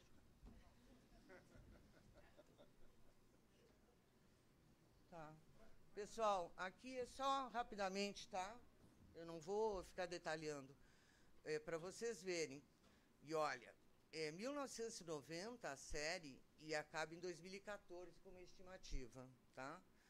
É o estoque global de ativos financeiros, aqui valores trilhões. Muito obrigado, Ana Utz, por ter me ajudado a fazer esse gráfico. E aqui está dividindo nos vários títulos. Eu só queria mostrar o seguinte: pegue o primeiro, 90, e vem em 2014. Baita crescimento. Tá? Ok? Aqui nós temos o saldo de derivativos. Eu, infelizmente, não atualizei, acaba em 2012, porque eles mudaram uma metodologia e ainda não consegui resolver uma das coluninhas. Tá? Mas veja que coisa fantástica, a série é curta, né? Os derivativos já estavam vigorando, já estavam a todo vapor, mas de 2005 a 2012, simplesmente de 298 trilhões para 632, ou arredondando 633. Isso é uma loucura, pessoal. Esse é o mundo que nós estamos. Quem são esses, pessoal? Isso aqui cria emprego, cria renda? Não. Aliás, até cria, né? Não deixa de criar algum emprego, porque, afinal de contas, tem pessoas que trabalham no setor financeiro. Ok? Mas não aquele outro emprego. Aqui não é do Michael Roberts, é do Michel Husson. Eles têm uma leve diferença metodológica, mas a tendência é a mesma. Tá? Eu só queria mostrar para vocês, chamar a atenção para duas coisas. Aqui tem a taxa de lucro, vejo que é igual a que o Jason tinha apresentado, tá? Mas tem a taxa de acumulação. Aqui, na verdade, ele está chamando de taxa de acumulação e investimento.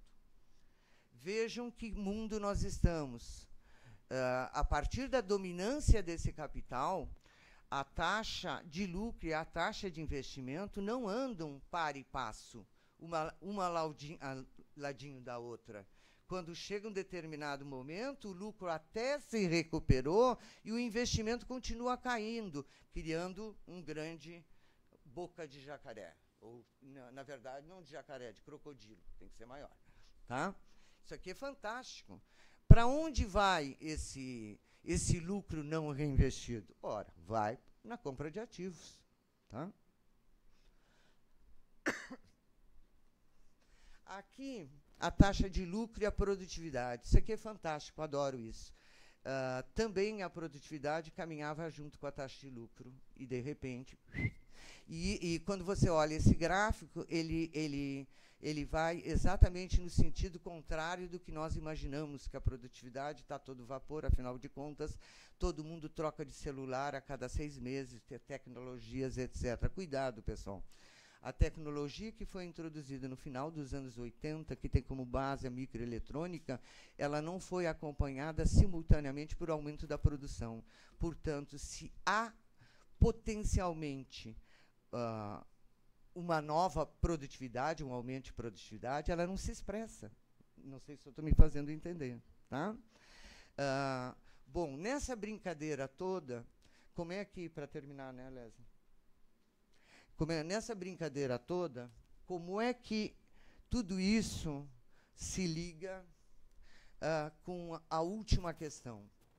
Veja, nós tivemos aqui a reforma trabalhista, que, diga-se passagem, talvez hoje as pessoas estejam se acordando para isso. Na França, o Macron está colocando a reforma trabalhista também. Era a promessa dele, está colocando, e o pessoal está começando a ir à rua. Por que de tudo isso, pessoal? Vamos lá. Apesar dos pesares, estamos em 2017, apesar do avanço do capital no plano mundial, porque ele globaliza o mundo, ao mesmo tempo financeiriza, e cuidado, a financiarização ela está integrada às grandes empresas, aos grandes aglomerados. Nós separamos do ponto de vista pedagógico, temos que separar, fazer análise. Mas, no concreto, as empresas têm imbricado interesses financeiros com o interesse da produção XYZ, ou mesmo comercial. Tá? O que se vê? O que se vê é que, apesar de tudo que aconteceu, apesar da dissolução da União Soviética, da queda daqueles países, o que permitiu que o capital adentrasse regiões que antes não podiam, apesar de entrar na China, a taxa de lucro, a rigor, não se recupera. Tá? Em primeiro lugar, que quando ela volta a subir, ela não atinge o nível anterior. Mas não é só isso. Há uma dificuldade enorme de você separar o que é o lucro financeiro do lucro não financeiro. É claro que, quando eu chego no balanço, tem horas que está lá explicitado, é fácil, mas isso, pessoal, é pura aparência, porque está muito entrelaçado. Tá? O que o capital faz? O capital vai reagir e vai realmente colocar, veja, vai se colocar contra os trabalhadores por 2 motivos. Primeiro, que tem um capital fantástico que não lhe interessa a força de trabalho.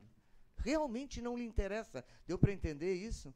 Porque ele não vai produzir lenço, não vai produzir celular, ele não vai produzir nada. Ok? Mas, por outro lado, o outro capital que ainda vai produzir alguma coisa, ele precisa aumentar o grau de exploração em relação à força de trabalho. Por isso, redução de salários e, por isso, aquilo que a gente chama de perda de direitos. Pessoal, é voltar ao século XIX. Essa que é a verdade. Tá? No caso brasileiro, é uma coisa fantástica, vocês tiveram aqui o debate, mas é uma coisa fantástica, vai se colocar...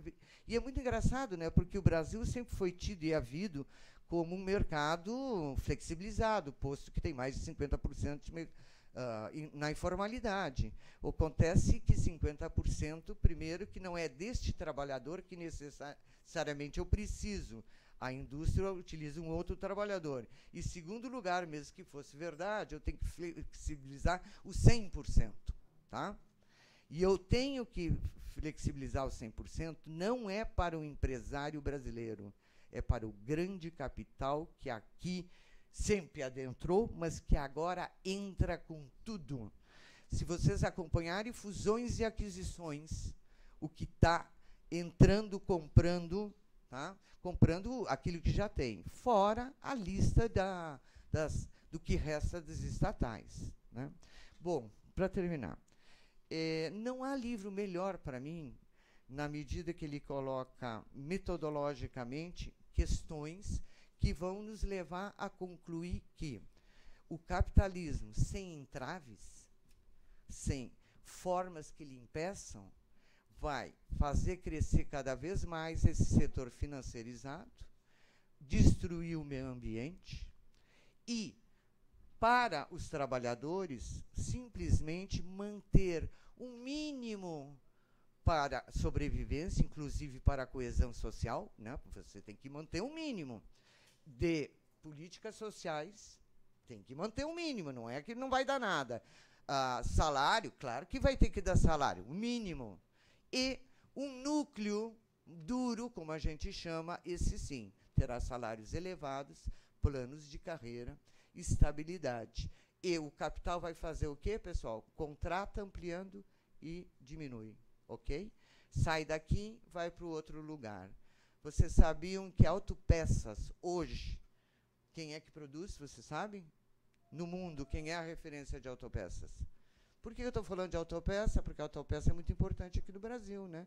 Está colada com a indústria automobilística, em geral é um capital nacional. Está na Argélia, pessoal. Deu para entender? O capital, para vir para cá, ele precisa ter garantia, ele não pode ter passivo trabalhista, por exemplo. Eu sei que eu já estourei, Leslie, desculpe. Tá? Com isso eu termino.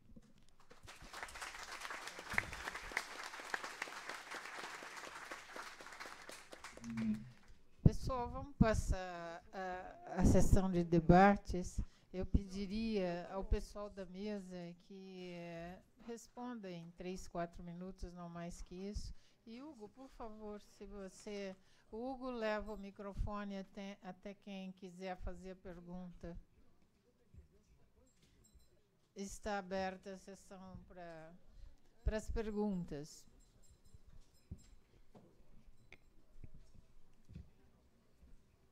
Ainda temos tempo até às 11, já estão com tanta fome assim? Bom dia. Bom dia, meu nome é Rudá, eu sou do primeiro semestre de Economia. E a minha dúvida segue um pouco voltada para a Rosa, mas eu deixo em aberto para a mesa, que é... a senhora comenta em determinado momento os 3 exemplos de capitalistas. Que eu gostaria de... Oi? Sonhos. Dos sonhos dos capitalistas. E eu queria aproveitar essa ideia para tentar pensar um pouco o que me pareceu da síntese dessas coisas, que foi... Existe uma relação, existe uma necessidade muito grande da produção real, concreta, material, para o capital financeiro funcionar. Ao menos foi o que me pareceu, e eu gostaria, me corrija se eu estiver errado, mas existe uma relação necessária. É necessário para que o capital financeiro exista, funcione, seja lucrativo, que demande uma produção real concreta. O que a gente observa seria, então, uma redução dessa produção ao mínimo possível?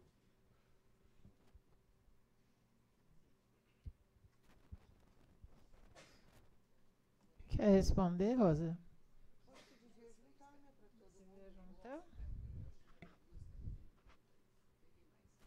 Alguém tem mais pergunta, pessoal? Ali, ó. Bom dia. Eu queria primeiro fazer uma pergunta para a professora Angélica sobre a questão da metodologia. Eu sempre...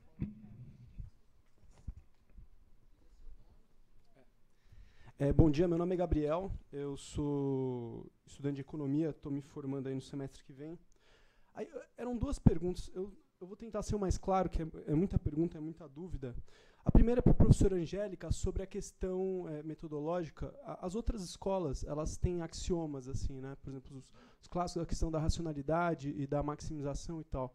Aí, sobre a questão de Marx, a dialética, o materialismo, eu sempre fico ali.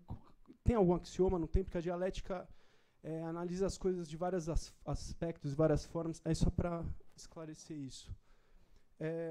A outra é sobre a questão... Quando eu penso em financiarização, eu sempre me lembro de uma frase do Barão de Rothschild, do banqueiro inglês, que ele fala, havendo sangue nas ruas, compre propriedades. Né? E aí, pensando um pouco no que foi dito na mesa, que a financiarização é uma forma de nada mais, nada menos do que estabelecer uma relação produtiva para expropriar ainda mais, né, os outros setores da sociedade, à margem da produção. Aí eu queria que o professor Machado, a professora Rosa e o Jazão falassem um pouquinho disso, por favor. Obrigado.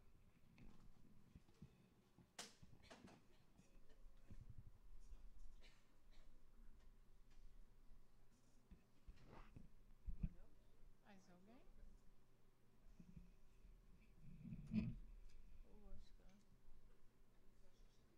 Se tiver ruim, acho que... Oi, dá para entender? Dá?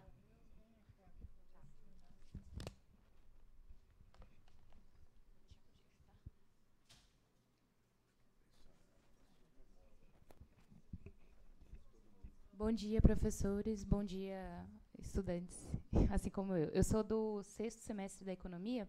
Aí a professora Rosa falou agora há pouco sobre a questão da financiarização e da expressão neoliberal, a expressão política disso. E tem um debate assim entre alguns estudantes que eu realmente não conheço assim e que eu queria que isso fosse um pouco melhor falado assim para a gente poder entender o neoliberalismo como uma questão econômica ou uma questão política, um pouco dos dois, e desenvolver um pouco melhor isso. Eu acho que é um tema bem interessante para a discussão.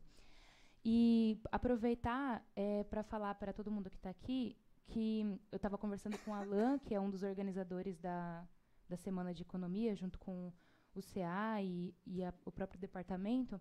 A gente vai trazer uma banca de livros, principalmente da editora Boitempo, que tem vários clássicos do marxismo e outros livros sobre economia para disponibilizar para venda no debate da noite e nos próximos debates da manhã. Então, aconteceram alguns problemas de organização que a gente não conseguiu vir antes, mas vamos trazer. E aí, quem se interessar, pode me procurar no final para a gente poder conversar. É isso. Obrigada.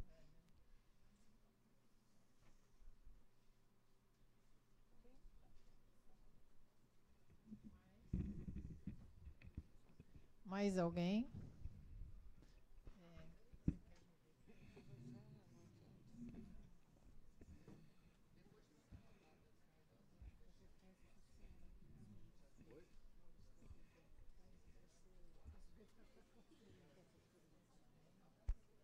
Oi.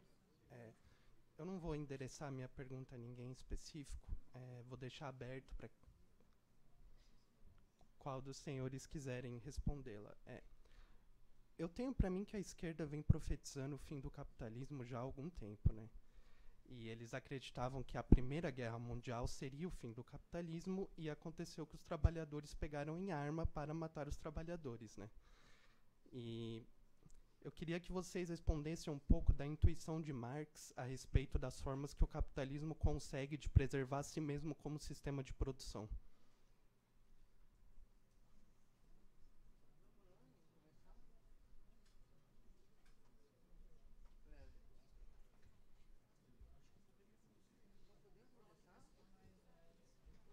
Eu já esqueci a primeira pergunta. Pode fazer. Bom dia, professores da mesa. Bom dia a todos os demais alunos. A minha questão ela vai de frente ao que vocês estão colocando. Todos os professores podem responder. O que me parece, diante de toda a discussão hoje da busca do lucro em cima desse capital fictício, é que é muito mais interessante a propensão ao consumo de bens supérfluos. Agora, como é que ficaria nessa situação, por exemplo? Eu não sei se existe uma discussão mais aprofundada sobre a desvalorização dessa propensão ao consumo dos bens supérfluos e a tentativa de buscar realmente a necessidade da vida humana.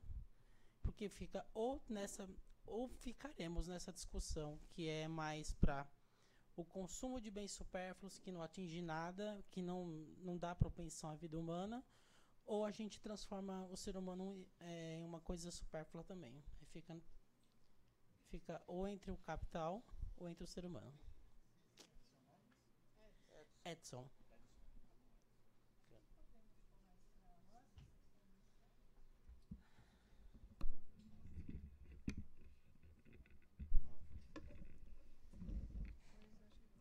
Pessoal, confesso que não sei se eu me lembro de todas as perguntas. Eu pensei que iam ser só 3 e a minha capacidade de retenção na memória em 3. Aí entrou 4, já apagou todos.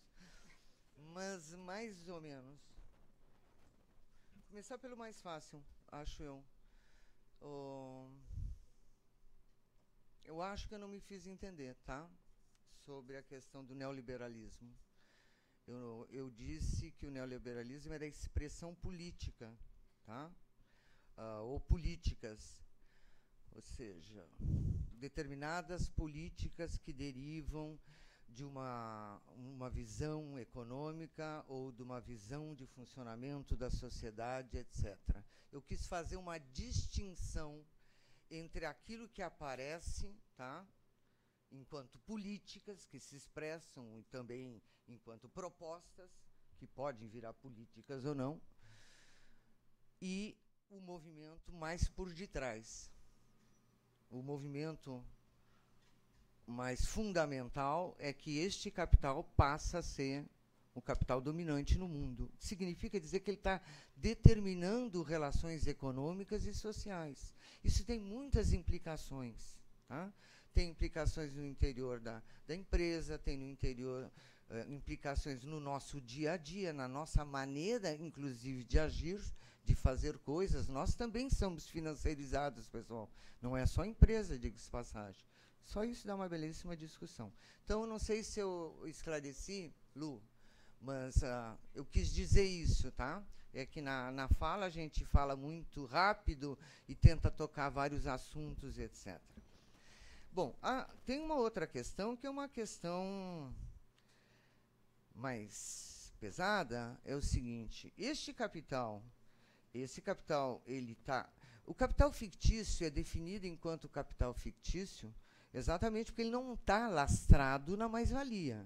Por isso que ele é fictício, o seu lucro é fictício.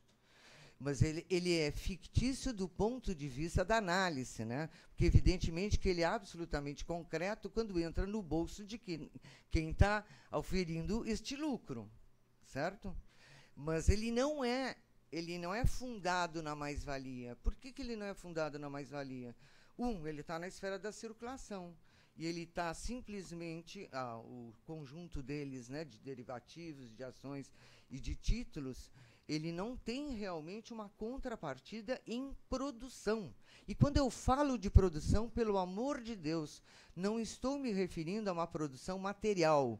Não sou daquelas que acham que o Marx esteja falando, enquanto produção de mercadoria, única e exclusivamente de uma produção material concreta que eu consiga segurar na mão. Ele fala a produção, a mercadoria atendendo necessidades do estômago e da fantasia. Para mim, a fantasia é aquilo que eu não pego, muito embora tudo, em última análise, tenha uma base material. Mas deixa para lá, isso é uma outra discussão. Pelo menos eu não vejo, né? Eu não estou vendo as sinapses que estão acontecendo no meu cérebro e tal, né? Então, este capital ele não é relacionado com a produção de mais-valia, ele não é fundado na produção da mais-valia, e ele sequer é uma forma de exploração sobre o outro, num certo sentido, porque a coisa é muito complicada, pessoal. O capital portador de juros, vamos dizer o seguinte, um capital empresta para o outro, o banco empresta para o outro, para que o capital industrial amplie a sua produção, para que a atividade comercial amplie sua atividade. Evidentemente que este capital vai receber juros, e esses juros é uma dedução do lucro daqueles setores. Aí sim, estes juros têm como contrapartida uma mais-valia que não foi para a mão do capital comercial e industrial e uma parte foi para o outro. O capital fictício não tem nada disso. Tá? Mas eu insisto, isto é apenas quando nós estamos fazendo análise, porque o capital dentro da fábrica dos grandes aglomerados, ele é um esquizofrênico, pessoal. Ele tem vários lados. Ele atua como capital produtivo, pegando um outro termo, né? Produzindo qualquer mercadoria. Ele é responsável pela distribuição da sua própria mercadoria. Ele tem banco no seu interior. E ainda por cima, o que ele faz? Ele fica aplicando, comprando ativos. Ele é tudo a mesma coisa. Essa história de tudo separadinho era nos 30 anos gloriosos, me desculpem, tá? Tá tudo ligado. E os colegas vão ter oportunidade de aprofundar essa questão. Agora, última coisinha. Pessoal, eu nunca li, olha que eu já li coisa do Marx, mas eu nunca li que o Marx tivesse escrito nas estrelas, ou que os marxistas, ou que a esquerda achasse que o capitalismo acabava por si mesmo. E também nunca ouvi falar de que o capitalismo ia acabar na Primeira Guerra. Talvez eu esteja lendo, nem na segunda, nem na terceira. A terceira, para mim, é uma impossibilidade, mas isso eu tenho que discutir com o Jason. Tá? Talvez, veja, porque tem marxistas e marxistas, esquerdas e esquerdas, talvez visões mais reducionistas do problema aventasse essa possibilidade. Tá? Mas mesmo a tendência decrescente da taxa de lucro aqui mencionada pelo Jason é apenas uma tendência. Que eu saiba, tem um capítulo depois que fala nas contratendências, e o mundo está cheio disso. Tá? Mas assim vai. Eu acho mais fácil a gente acabar com o mundo do que acabar com o capitalismo. Ou seja, o capitalismo, ao acabar com o mundo, acaba com ele mesmo. Né? Tá bom? Se for isso, coisa que o Marx não chegou a explorar. Tá? Obrigada. Professora Angélica, você quer responder? Eu vou responder a questão que me foi feita diretamente, que já vou gastar mais de 3 minutos, sobre a questão metodológica. Então, não vou poder levantar, né? Não. Então, muito interessante a questão sobre a metodologia. Inclusive, estou trabalhando, esse semestre eu estou dando metodologia da análise econômica, e estou trabalhando exatamente essa questão com os meus alunos que fazem essa disciplina. Veja bem, toda a problemática metodológica contida na sua questão é do par dialético estruturante do problema ou da problemática do conhecimento. Então, a metodologia científica que aparece com o capitalismo, anteriormente você tem desde os gregos a problemática gnosiológica, é o conhecimento possível ou não, desde os céticos, os dogmáticos, não dá tempo de percorrer toda essa estrada, mas no capitalismo, que é considerada na literatura o nascimento da metodologia científica, na medida em que você coloca uma teoria do conhecimento, uma relação sujeito-objeto da pergunta como se conhece. O capitalismo não precisava simplesmente reafirmar positivamente é o conhecimento possível ou não. Ele precisava ir além, ele precisava saber como se conhece ao dominar o conhecimento para, inclusive, maximizar a taxa de lucro, que desde o início do capitalismo se tem a constatação empírica da lei da queda tendencial da taxa de lucro, que o Marx falou que era uma das principais, ou a principal lei do capitalismo,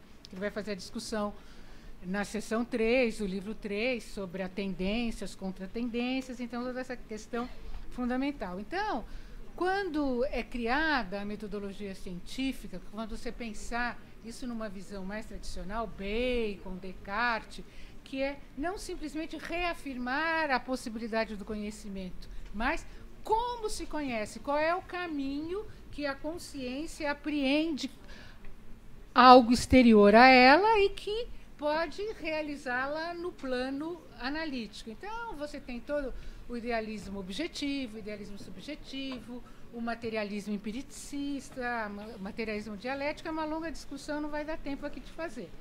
Mas toda essa questão, trazendo para a lógica da ontologia, que eu comecei a minha intervenção, e falei do Lukács, o Georg Lukács, o filósofo húngaro, deem depois um Google, é muito interessante saber sobre ele.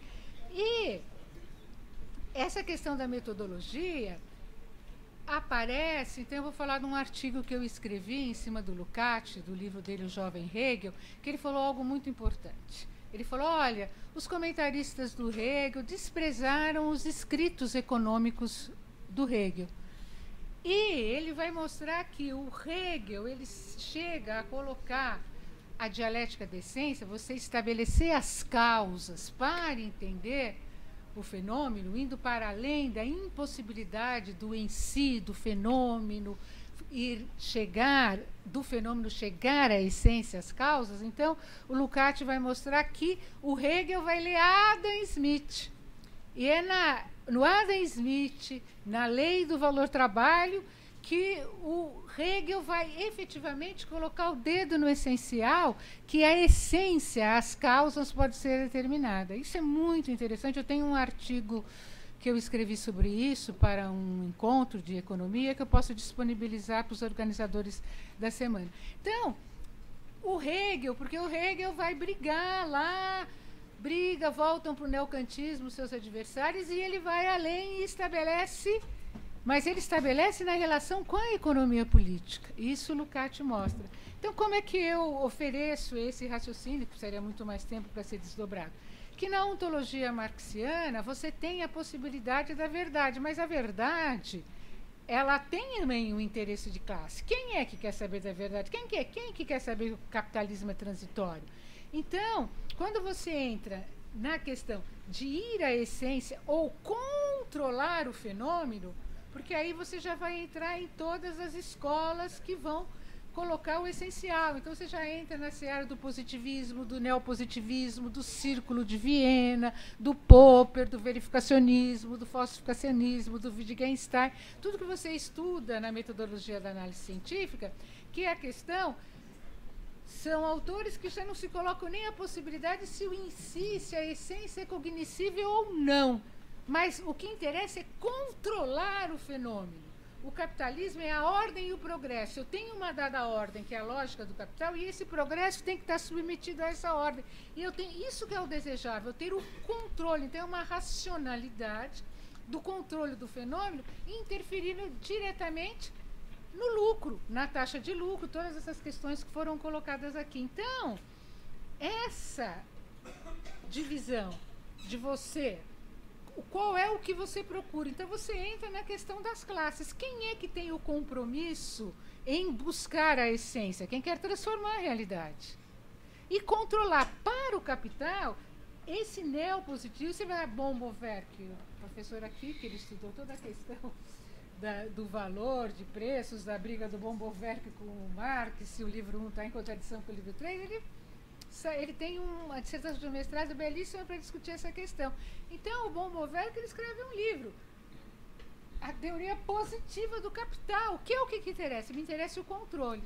Então, se eu quero controlar ou se eu quero entender e transformar, no fundo vai ser o grande eixo, e a gente pode continuar conversando, porque isso daqui dá uma tese oceânica. Mas eu agradeço a questão porque ela é sedutora. Mas aí está na questão do par dialético história e verdade, ser e consciência, liberdade e necessidade, objetivação e alienação, e vai embora. Espero ter ajudado um pouquinho. Professor Jason, e depois eu passo a palavra para você, professor João. Bom,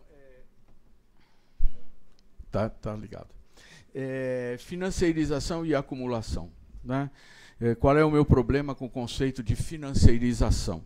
Né? A pergunta do Gabriel aqui, o comentário dele.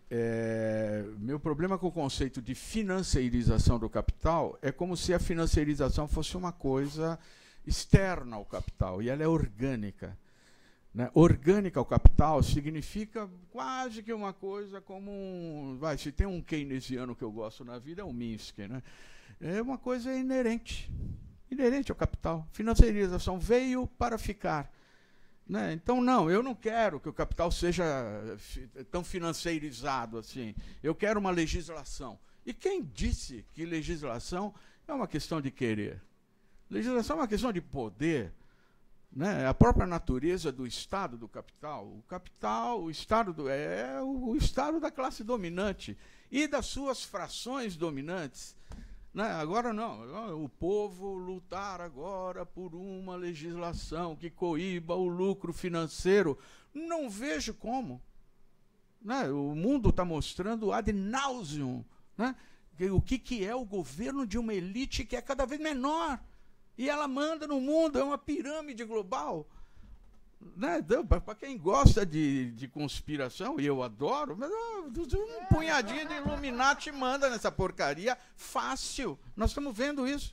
Então, não, vamos conclamar o povo por uma legislação que coordene, papapá, em 1930 tinha lá, que proibia a segmentação bancária.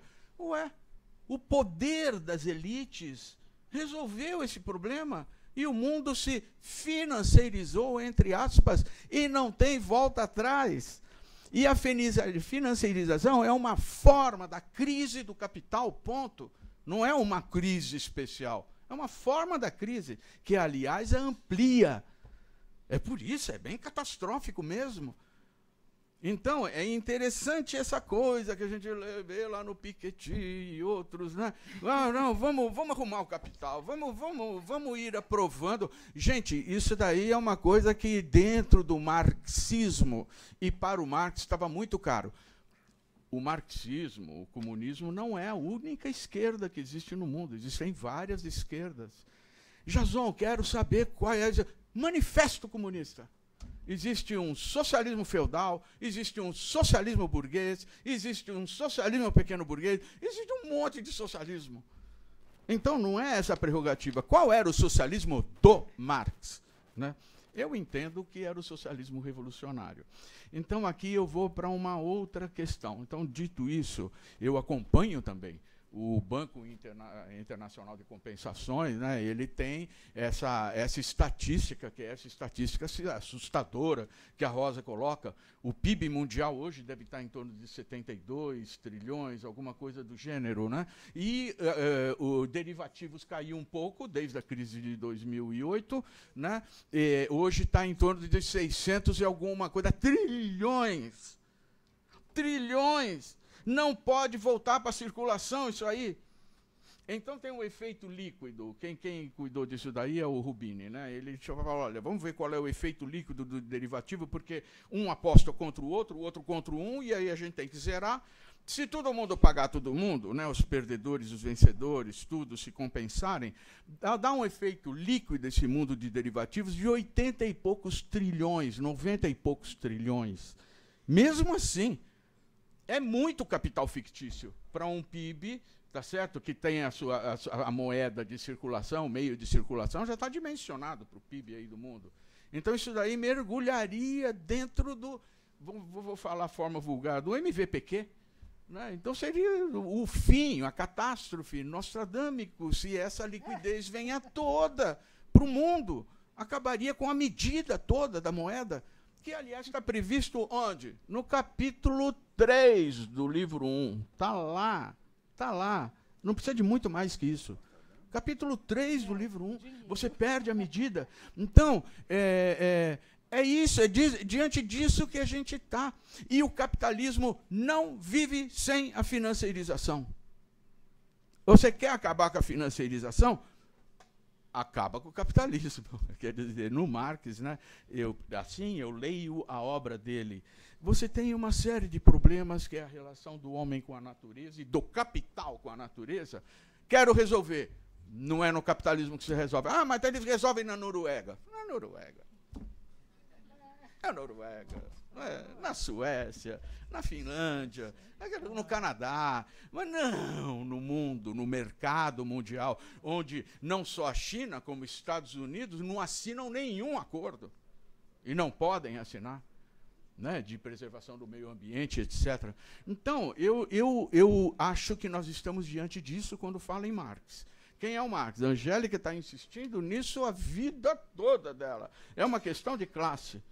É um Marx proletário, no final das contas? Ele é um Marx revolucionário ou é um Marx reformista? E de novo, hein, são duas gavetas muito grandes onde cabe muita cueca, entendeu? Muita cueca. Outro dia eu estava numa mesa com o Valério Arcari. E ele veio exatamente com essa tese para cima de mim, né? Na mesa da Propuc, falando, olha, a Terceira Guerra Mundial não vai acontecer porque ela não tem solução militar. Se eu jogar um míssil em você, você joga um míssil em mim, se eu te matar, você me mata. Aliás, 50 vezes a gente se mata, né? Então, não interessa a ninguém. Eu falei, Valério do céu, você está chamando a burguesia alucinada, o Trump, o cara da Coreia, você está chamando esses caras à razão. Você quer que eles sejam racionais, né? Você quer que a burguesia seja racional. Você quer que este processo seja racional e que baixe um espírito nos homens de boa vontade, que são os homens do poder, não no povo, né? No poder, que eles vão chegar à conclusão que, olha, é melhor não jogarmos as bombas. É isso aí. Agora, a terceira é impossível, como a Rosa falou. É uma tese, Norma, que dá... Não, como é que você fala? Inviável, improvável. Você não discorda sobre esse ponto? Pois é, eu quero saber assim, quem para a guerra. Né? Eu acho que, não sei, ou a revolução, é um cenário que a gente trabalha na esquerda, ou a revolução acontece antes da guerra, ou depois da guerra. Hoje, vendo a questão da correlação de classes, né? E como é que está a situação da classe trabalhadora de auto-organização realmente, né? Para parar, não vejo como. Acho que nós vamos ter que passar por uma guerra e qualquer coisa que aconteça de recuperação da humanidade, de salvação da humanidade, vai ser depois dela. Infelizmente, eu estou com esse cenário na minha cabeça. Espero que surjam outros elementos da vida concreta, da correlação de forças, em que a gente não precise passar por isso. Tem mais uma coisa aqui, desculpa, Leslie, mas o Eduardo coloca a Primeira Guerra Mundial. Eduardo, né? Acho que é Eduardo. Isso. O Eduardo coloca, olha, não acabou nem o mundo, nem acabou o capitalismo na Primeira Guerra Mundial. E se a mesa de amanhã da Propuc, eu vou estar lá, né, infelizmente é uma mesa concorrente com a nossa, discutindo com um bando lá, outro bando de alucinado nosso lá, né, agora é a Propuc, né, discutindo a contra-revolução, porque nós estamos discutindo os 100 anos da Revolução Russa. Quando você fala em Revolução Russa, de alguma maneira, acabou a Revolução Russa sem a vitória do proletariado mundial. Perdeu. Nós perdemos, saímos no tapa com o capitalismo, saímos no tapa, fizemos uma tentativa, como foi feita também na Comuna de Paris, e etc., né, naquela época, 1871, e perdemos. Então, aí é a luta de classes. A Angélica está falando de uma maneira muito clara, quer dizer, quando a gente vai para uma situação como essa de crise catastrófica, né, uma guerra mundial onde está em questão a humanidade, a vida humana no planeta, agora literalmente é isso. O Marx falou de uma maneira teórica, hoje o capitalismo caminhou para onde ele falou, ele tem a potencialidade de destruir a vida do mundo, tá certo? Tem hoje, concretamente, né? E então a humanidade vai ter que decidir isso. Como? Não tem outra maneira, não é um homem abstrato, geral, em nome da paz, ou de uma democracia geral, de um humanismo geral. Não, tem vários humanismos, entre eles o humanismo proletário. Então, o proletariado virá, espero, né? Se houver a possibilidade de organizar-se, da consciência proletária, etc., com o seu projeto. A burguesia virá com o projeto dela, como contornar a catástrofe. E a pequena burguesia e os seus socialismos virá também com o seu projeto de como arrumar um capitalismo, uma outra sociedade mercantil e etc. E esse é o debate hoje, como é que politiza para chegar até lá, né? Então, é o que eu teria para falar. Eu poderia falar um pouquinho mais só sobre supérfluos e ameaça à vida, que foi uma coisa colocada pelo Edson, né, Edson? Essa coisa do que você colocou, o capital fictício tem um correlato que anda junto, que é a produção do supérfluo, né? E então como é que fica isto, essa sociedade de consumo louca, consumindo o mundo? Se a China tivesse o nosso padrão de consumo, ou o padrão de consumo europeu, você precisaria de mais 2 planetas. Só do consumo de matéria-prima que ela iria precisar para ter aquele padrão de consumo. Olha diante do que a gente está. E que a Rosa está enfatizando. O meio ambiente, ao meio ambiente. O Marx daria a seguinte resposta para você, penso eu que eu falaria em nome do Marx. Não é no capitalismo que você resolve esse problema de garantir a vida humana. Sob esse ponto de vista. Você tem que ir para um outro sistema. É a tese central dele, é a necessidade, não é a inevitabilidade, mas a necessidade da revolução, né? Tentar arrumar o capitalismo aqui, eu acho que aqui eu falo do que eu entendi do Marx também, e do Lenin e do Engels, são minhas 3 referências básicas, né? Que no socialismo você não vai, fora do socialismo, e aqui a gente está pensando mesmo num socialismo revolucionário, você não resolve o problema da vida humana, você não emancipa a humanidade. Então, o Capital, para mim, é um grande plano, livro 1, né? Um grande plano para a humanidade para isso, para a emancipação da humanidade. Inclusive, isso é a salvação, é para a vida. Assim que eu leio. Muito bem. Professor João. Então, eu vou tentar ser muito telegráfico e tocar só numa questão, que é essa questão das previsões de fim do capitalismo, da discussão em torno desse tema, né? Então, já houve muita controvérsia entre os marxistas a esse respeito, né? Se haveria uma tendência ao esgotamento da economia capitalista a partir do peso das suas próprias contradições, etc. Não no sentido de o capitalismo acabar por si mesmo, mas no sentido de ficar numa situação cada vez de crises mais profundas, né? Então, muita controvérsia sobre isso. Agora, eu queria chamar a atenção, primeiro, essa discussão começou antes do Marx. Inclusive, a própria ideia de uma lei da tendência decrescente da taxa de lucro é anterior ao Marx. Já havia essa ideia no Ricardo, por exemplo, né? E não exatamente acompanhada de um fim do capitalismo, mas de um declínio para a chegada no que era chamado de estado estacionário, né? O capitalismo não teria mais progresso, porque não haveria mais incentivo para investimento, enfim. Então, os economistas políticos anteriores ao Marx já tratavam de uma tendência, vamos dizer assim, a queda da taxa de lucro e algum tipo de declínio do capitalismo, né? Essa, aliás, segundo me parece, foi uma das razões que levaram aqui no século XIX a ciência econômica, economia política, como se chamava na época, fosse chamada de ciência sombria, né? Porque ficava prevendo um futuro pior em termos das tendências do capitalismo. Bom, o que o Marx fez foi dar uma explicação de lei da tendência decrescente da taxa de lucro completamente diferente das anteriores. Não vou entrar nisso aqui porque não há tempo, né?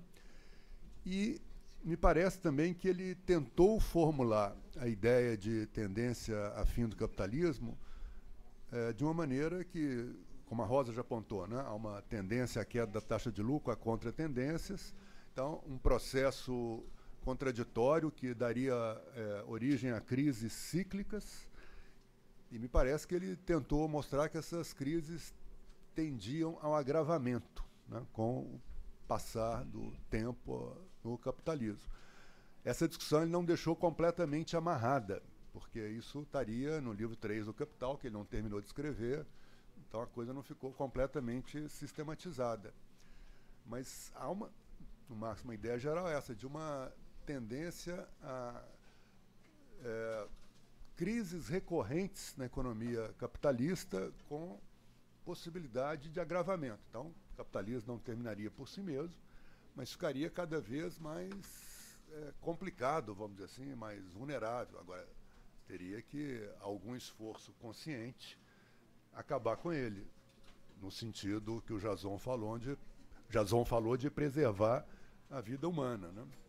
Agora, eu só queria, por último, dizer, há um elemento importante dessa discussão que o Marx tocou muito de passagem, né, mas que hoje é central, que a gente tem que incorporar nessa discussão se há uma tendência a fim do capitalismo ou não, que é a relação entre capitalismo e meio ambiente, né?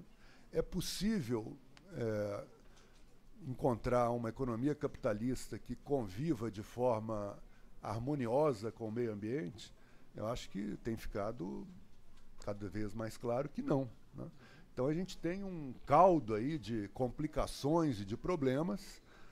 Não dá para falar de um fim automático da economia capitalista, mas dá para dizer que a gente tem muitos elementos, sim, para apontar para a tendência a crises recorrentes, possivelmente mais graves, e com esse problema mais difícil ainda de ser enfrentado nos termos do capitalismo, que é a convivência com o meio ambiente, né? Bom, daí eu acho que o Jason tem razão nessa tese central aí de que para defender a vida humana é preciso um outro sistema, né? É isso.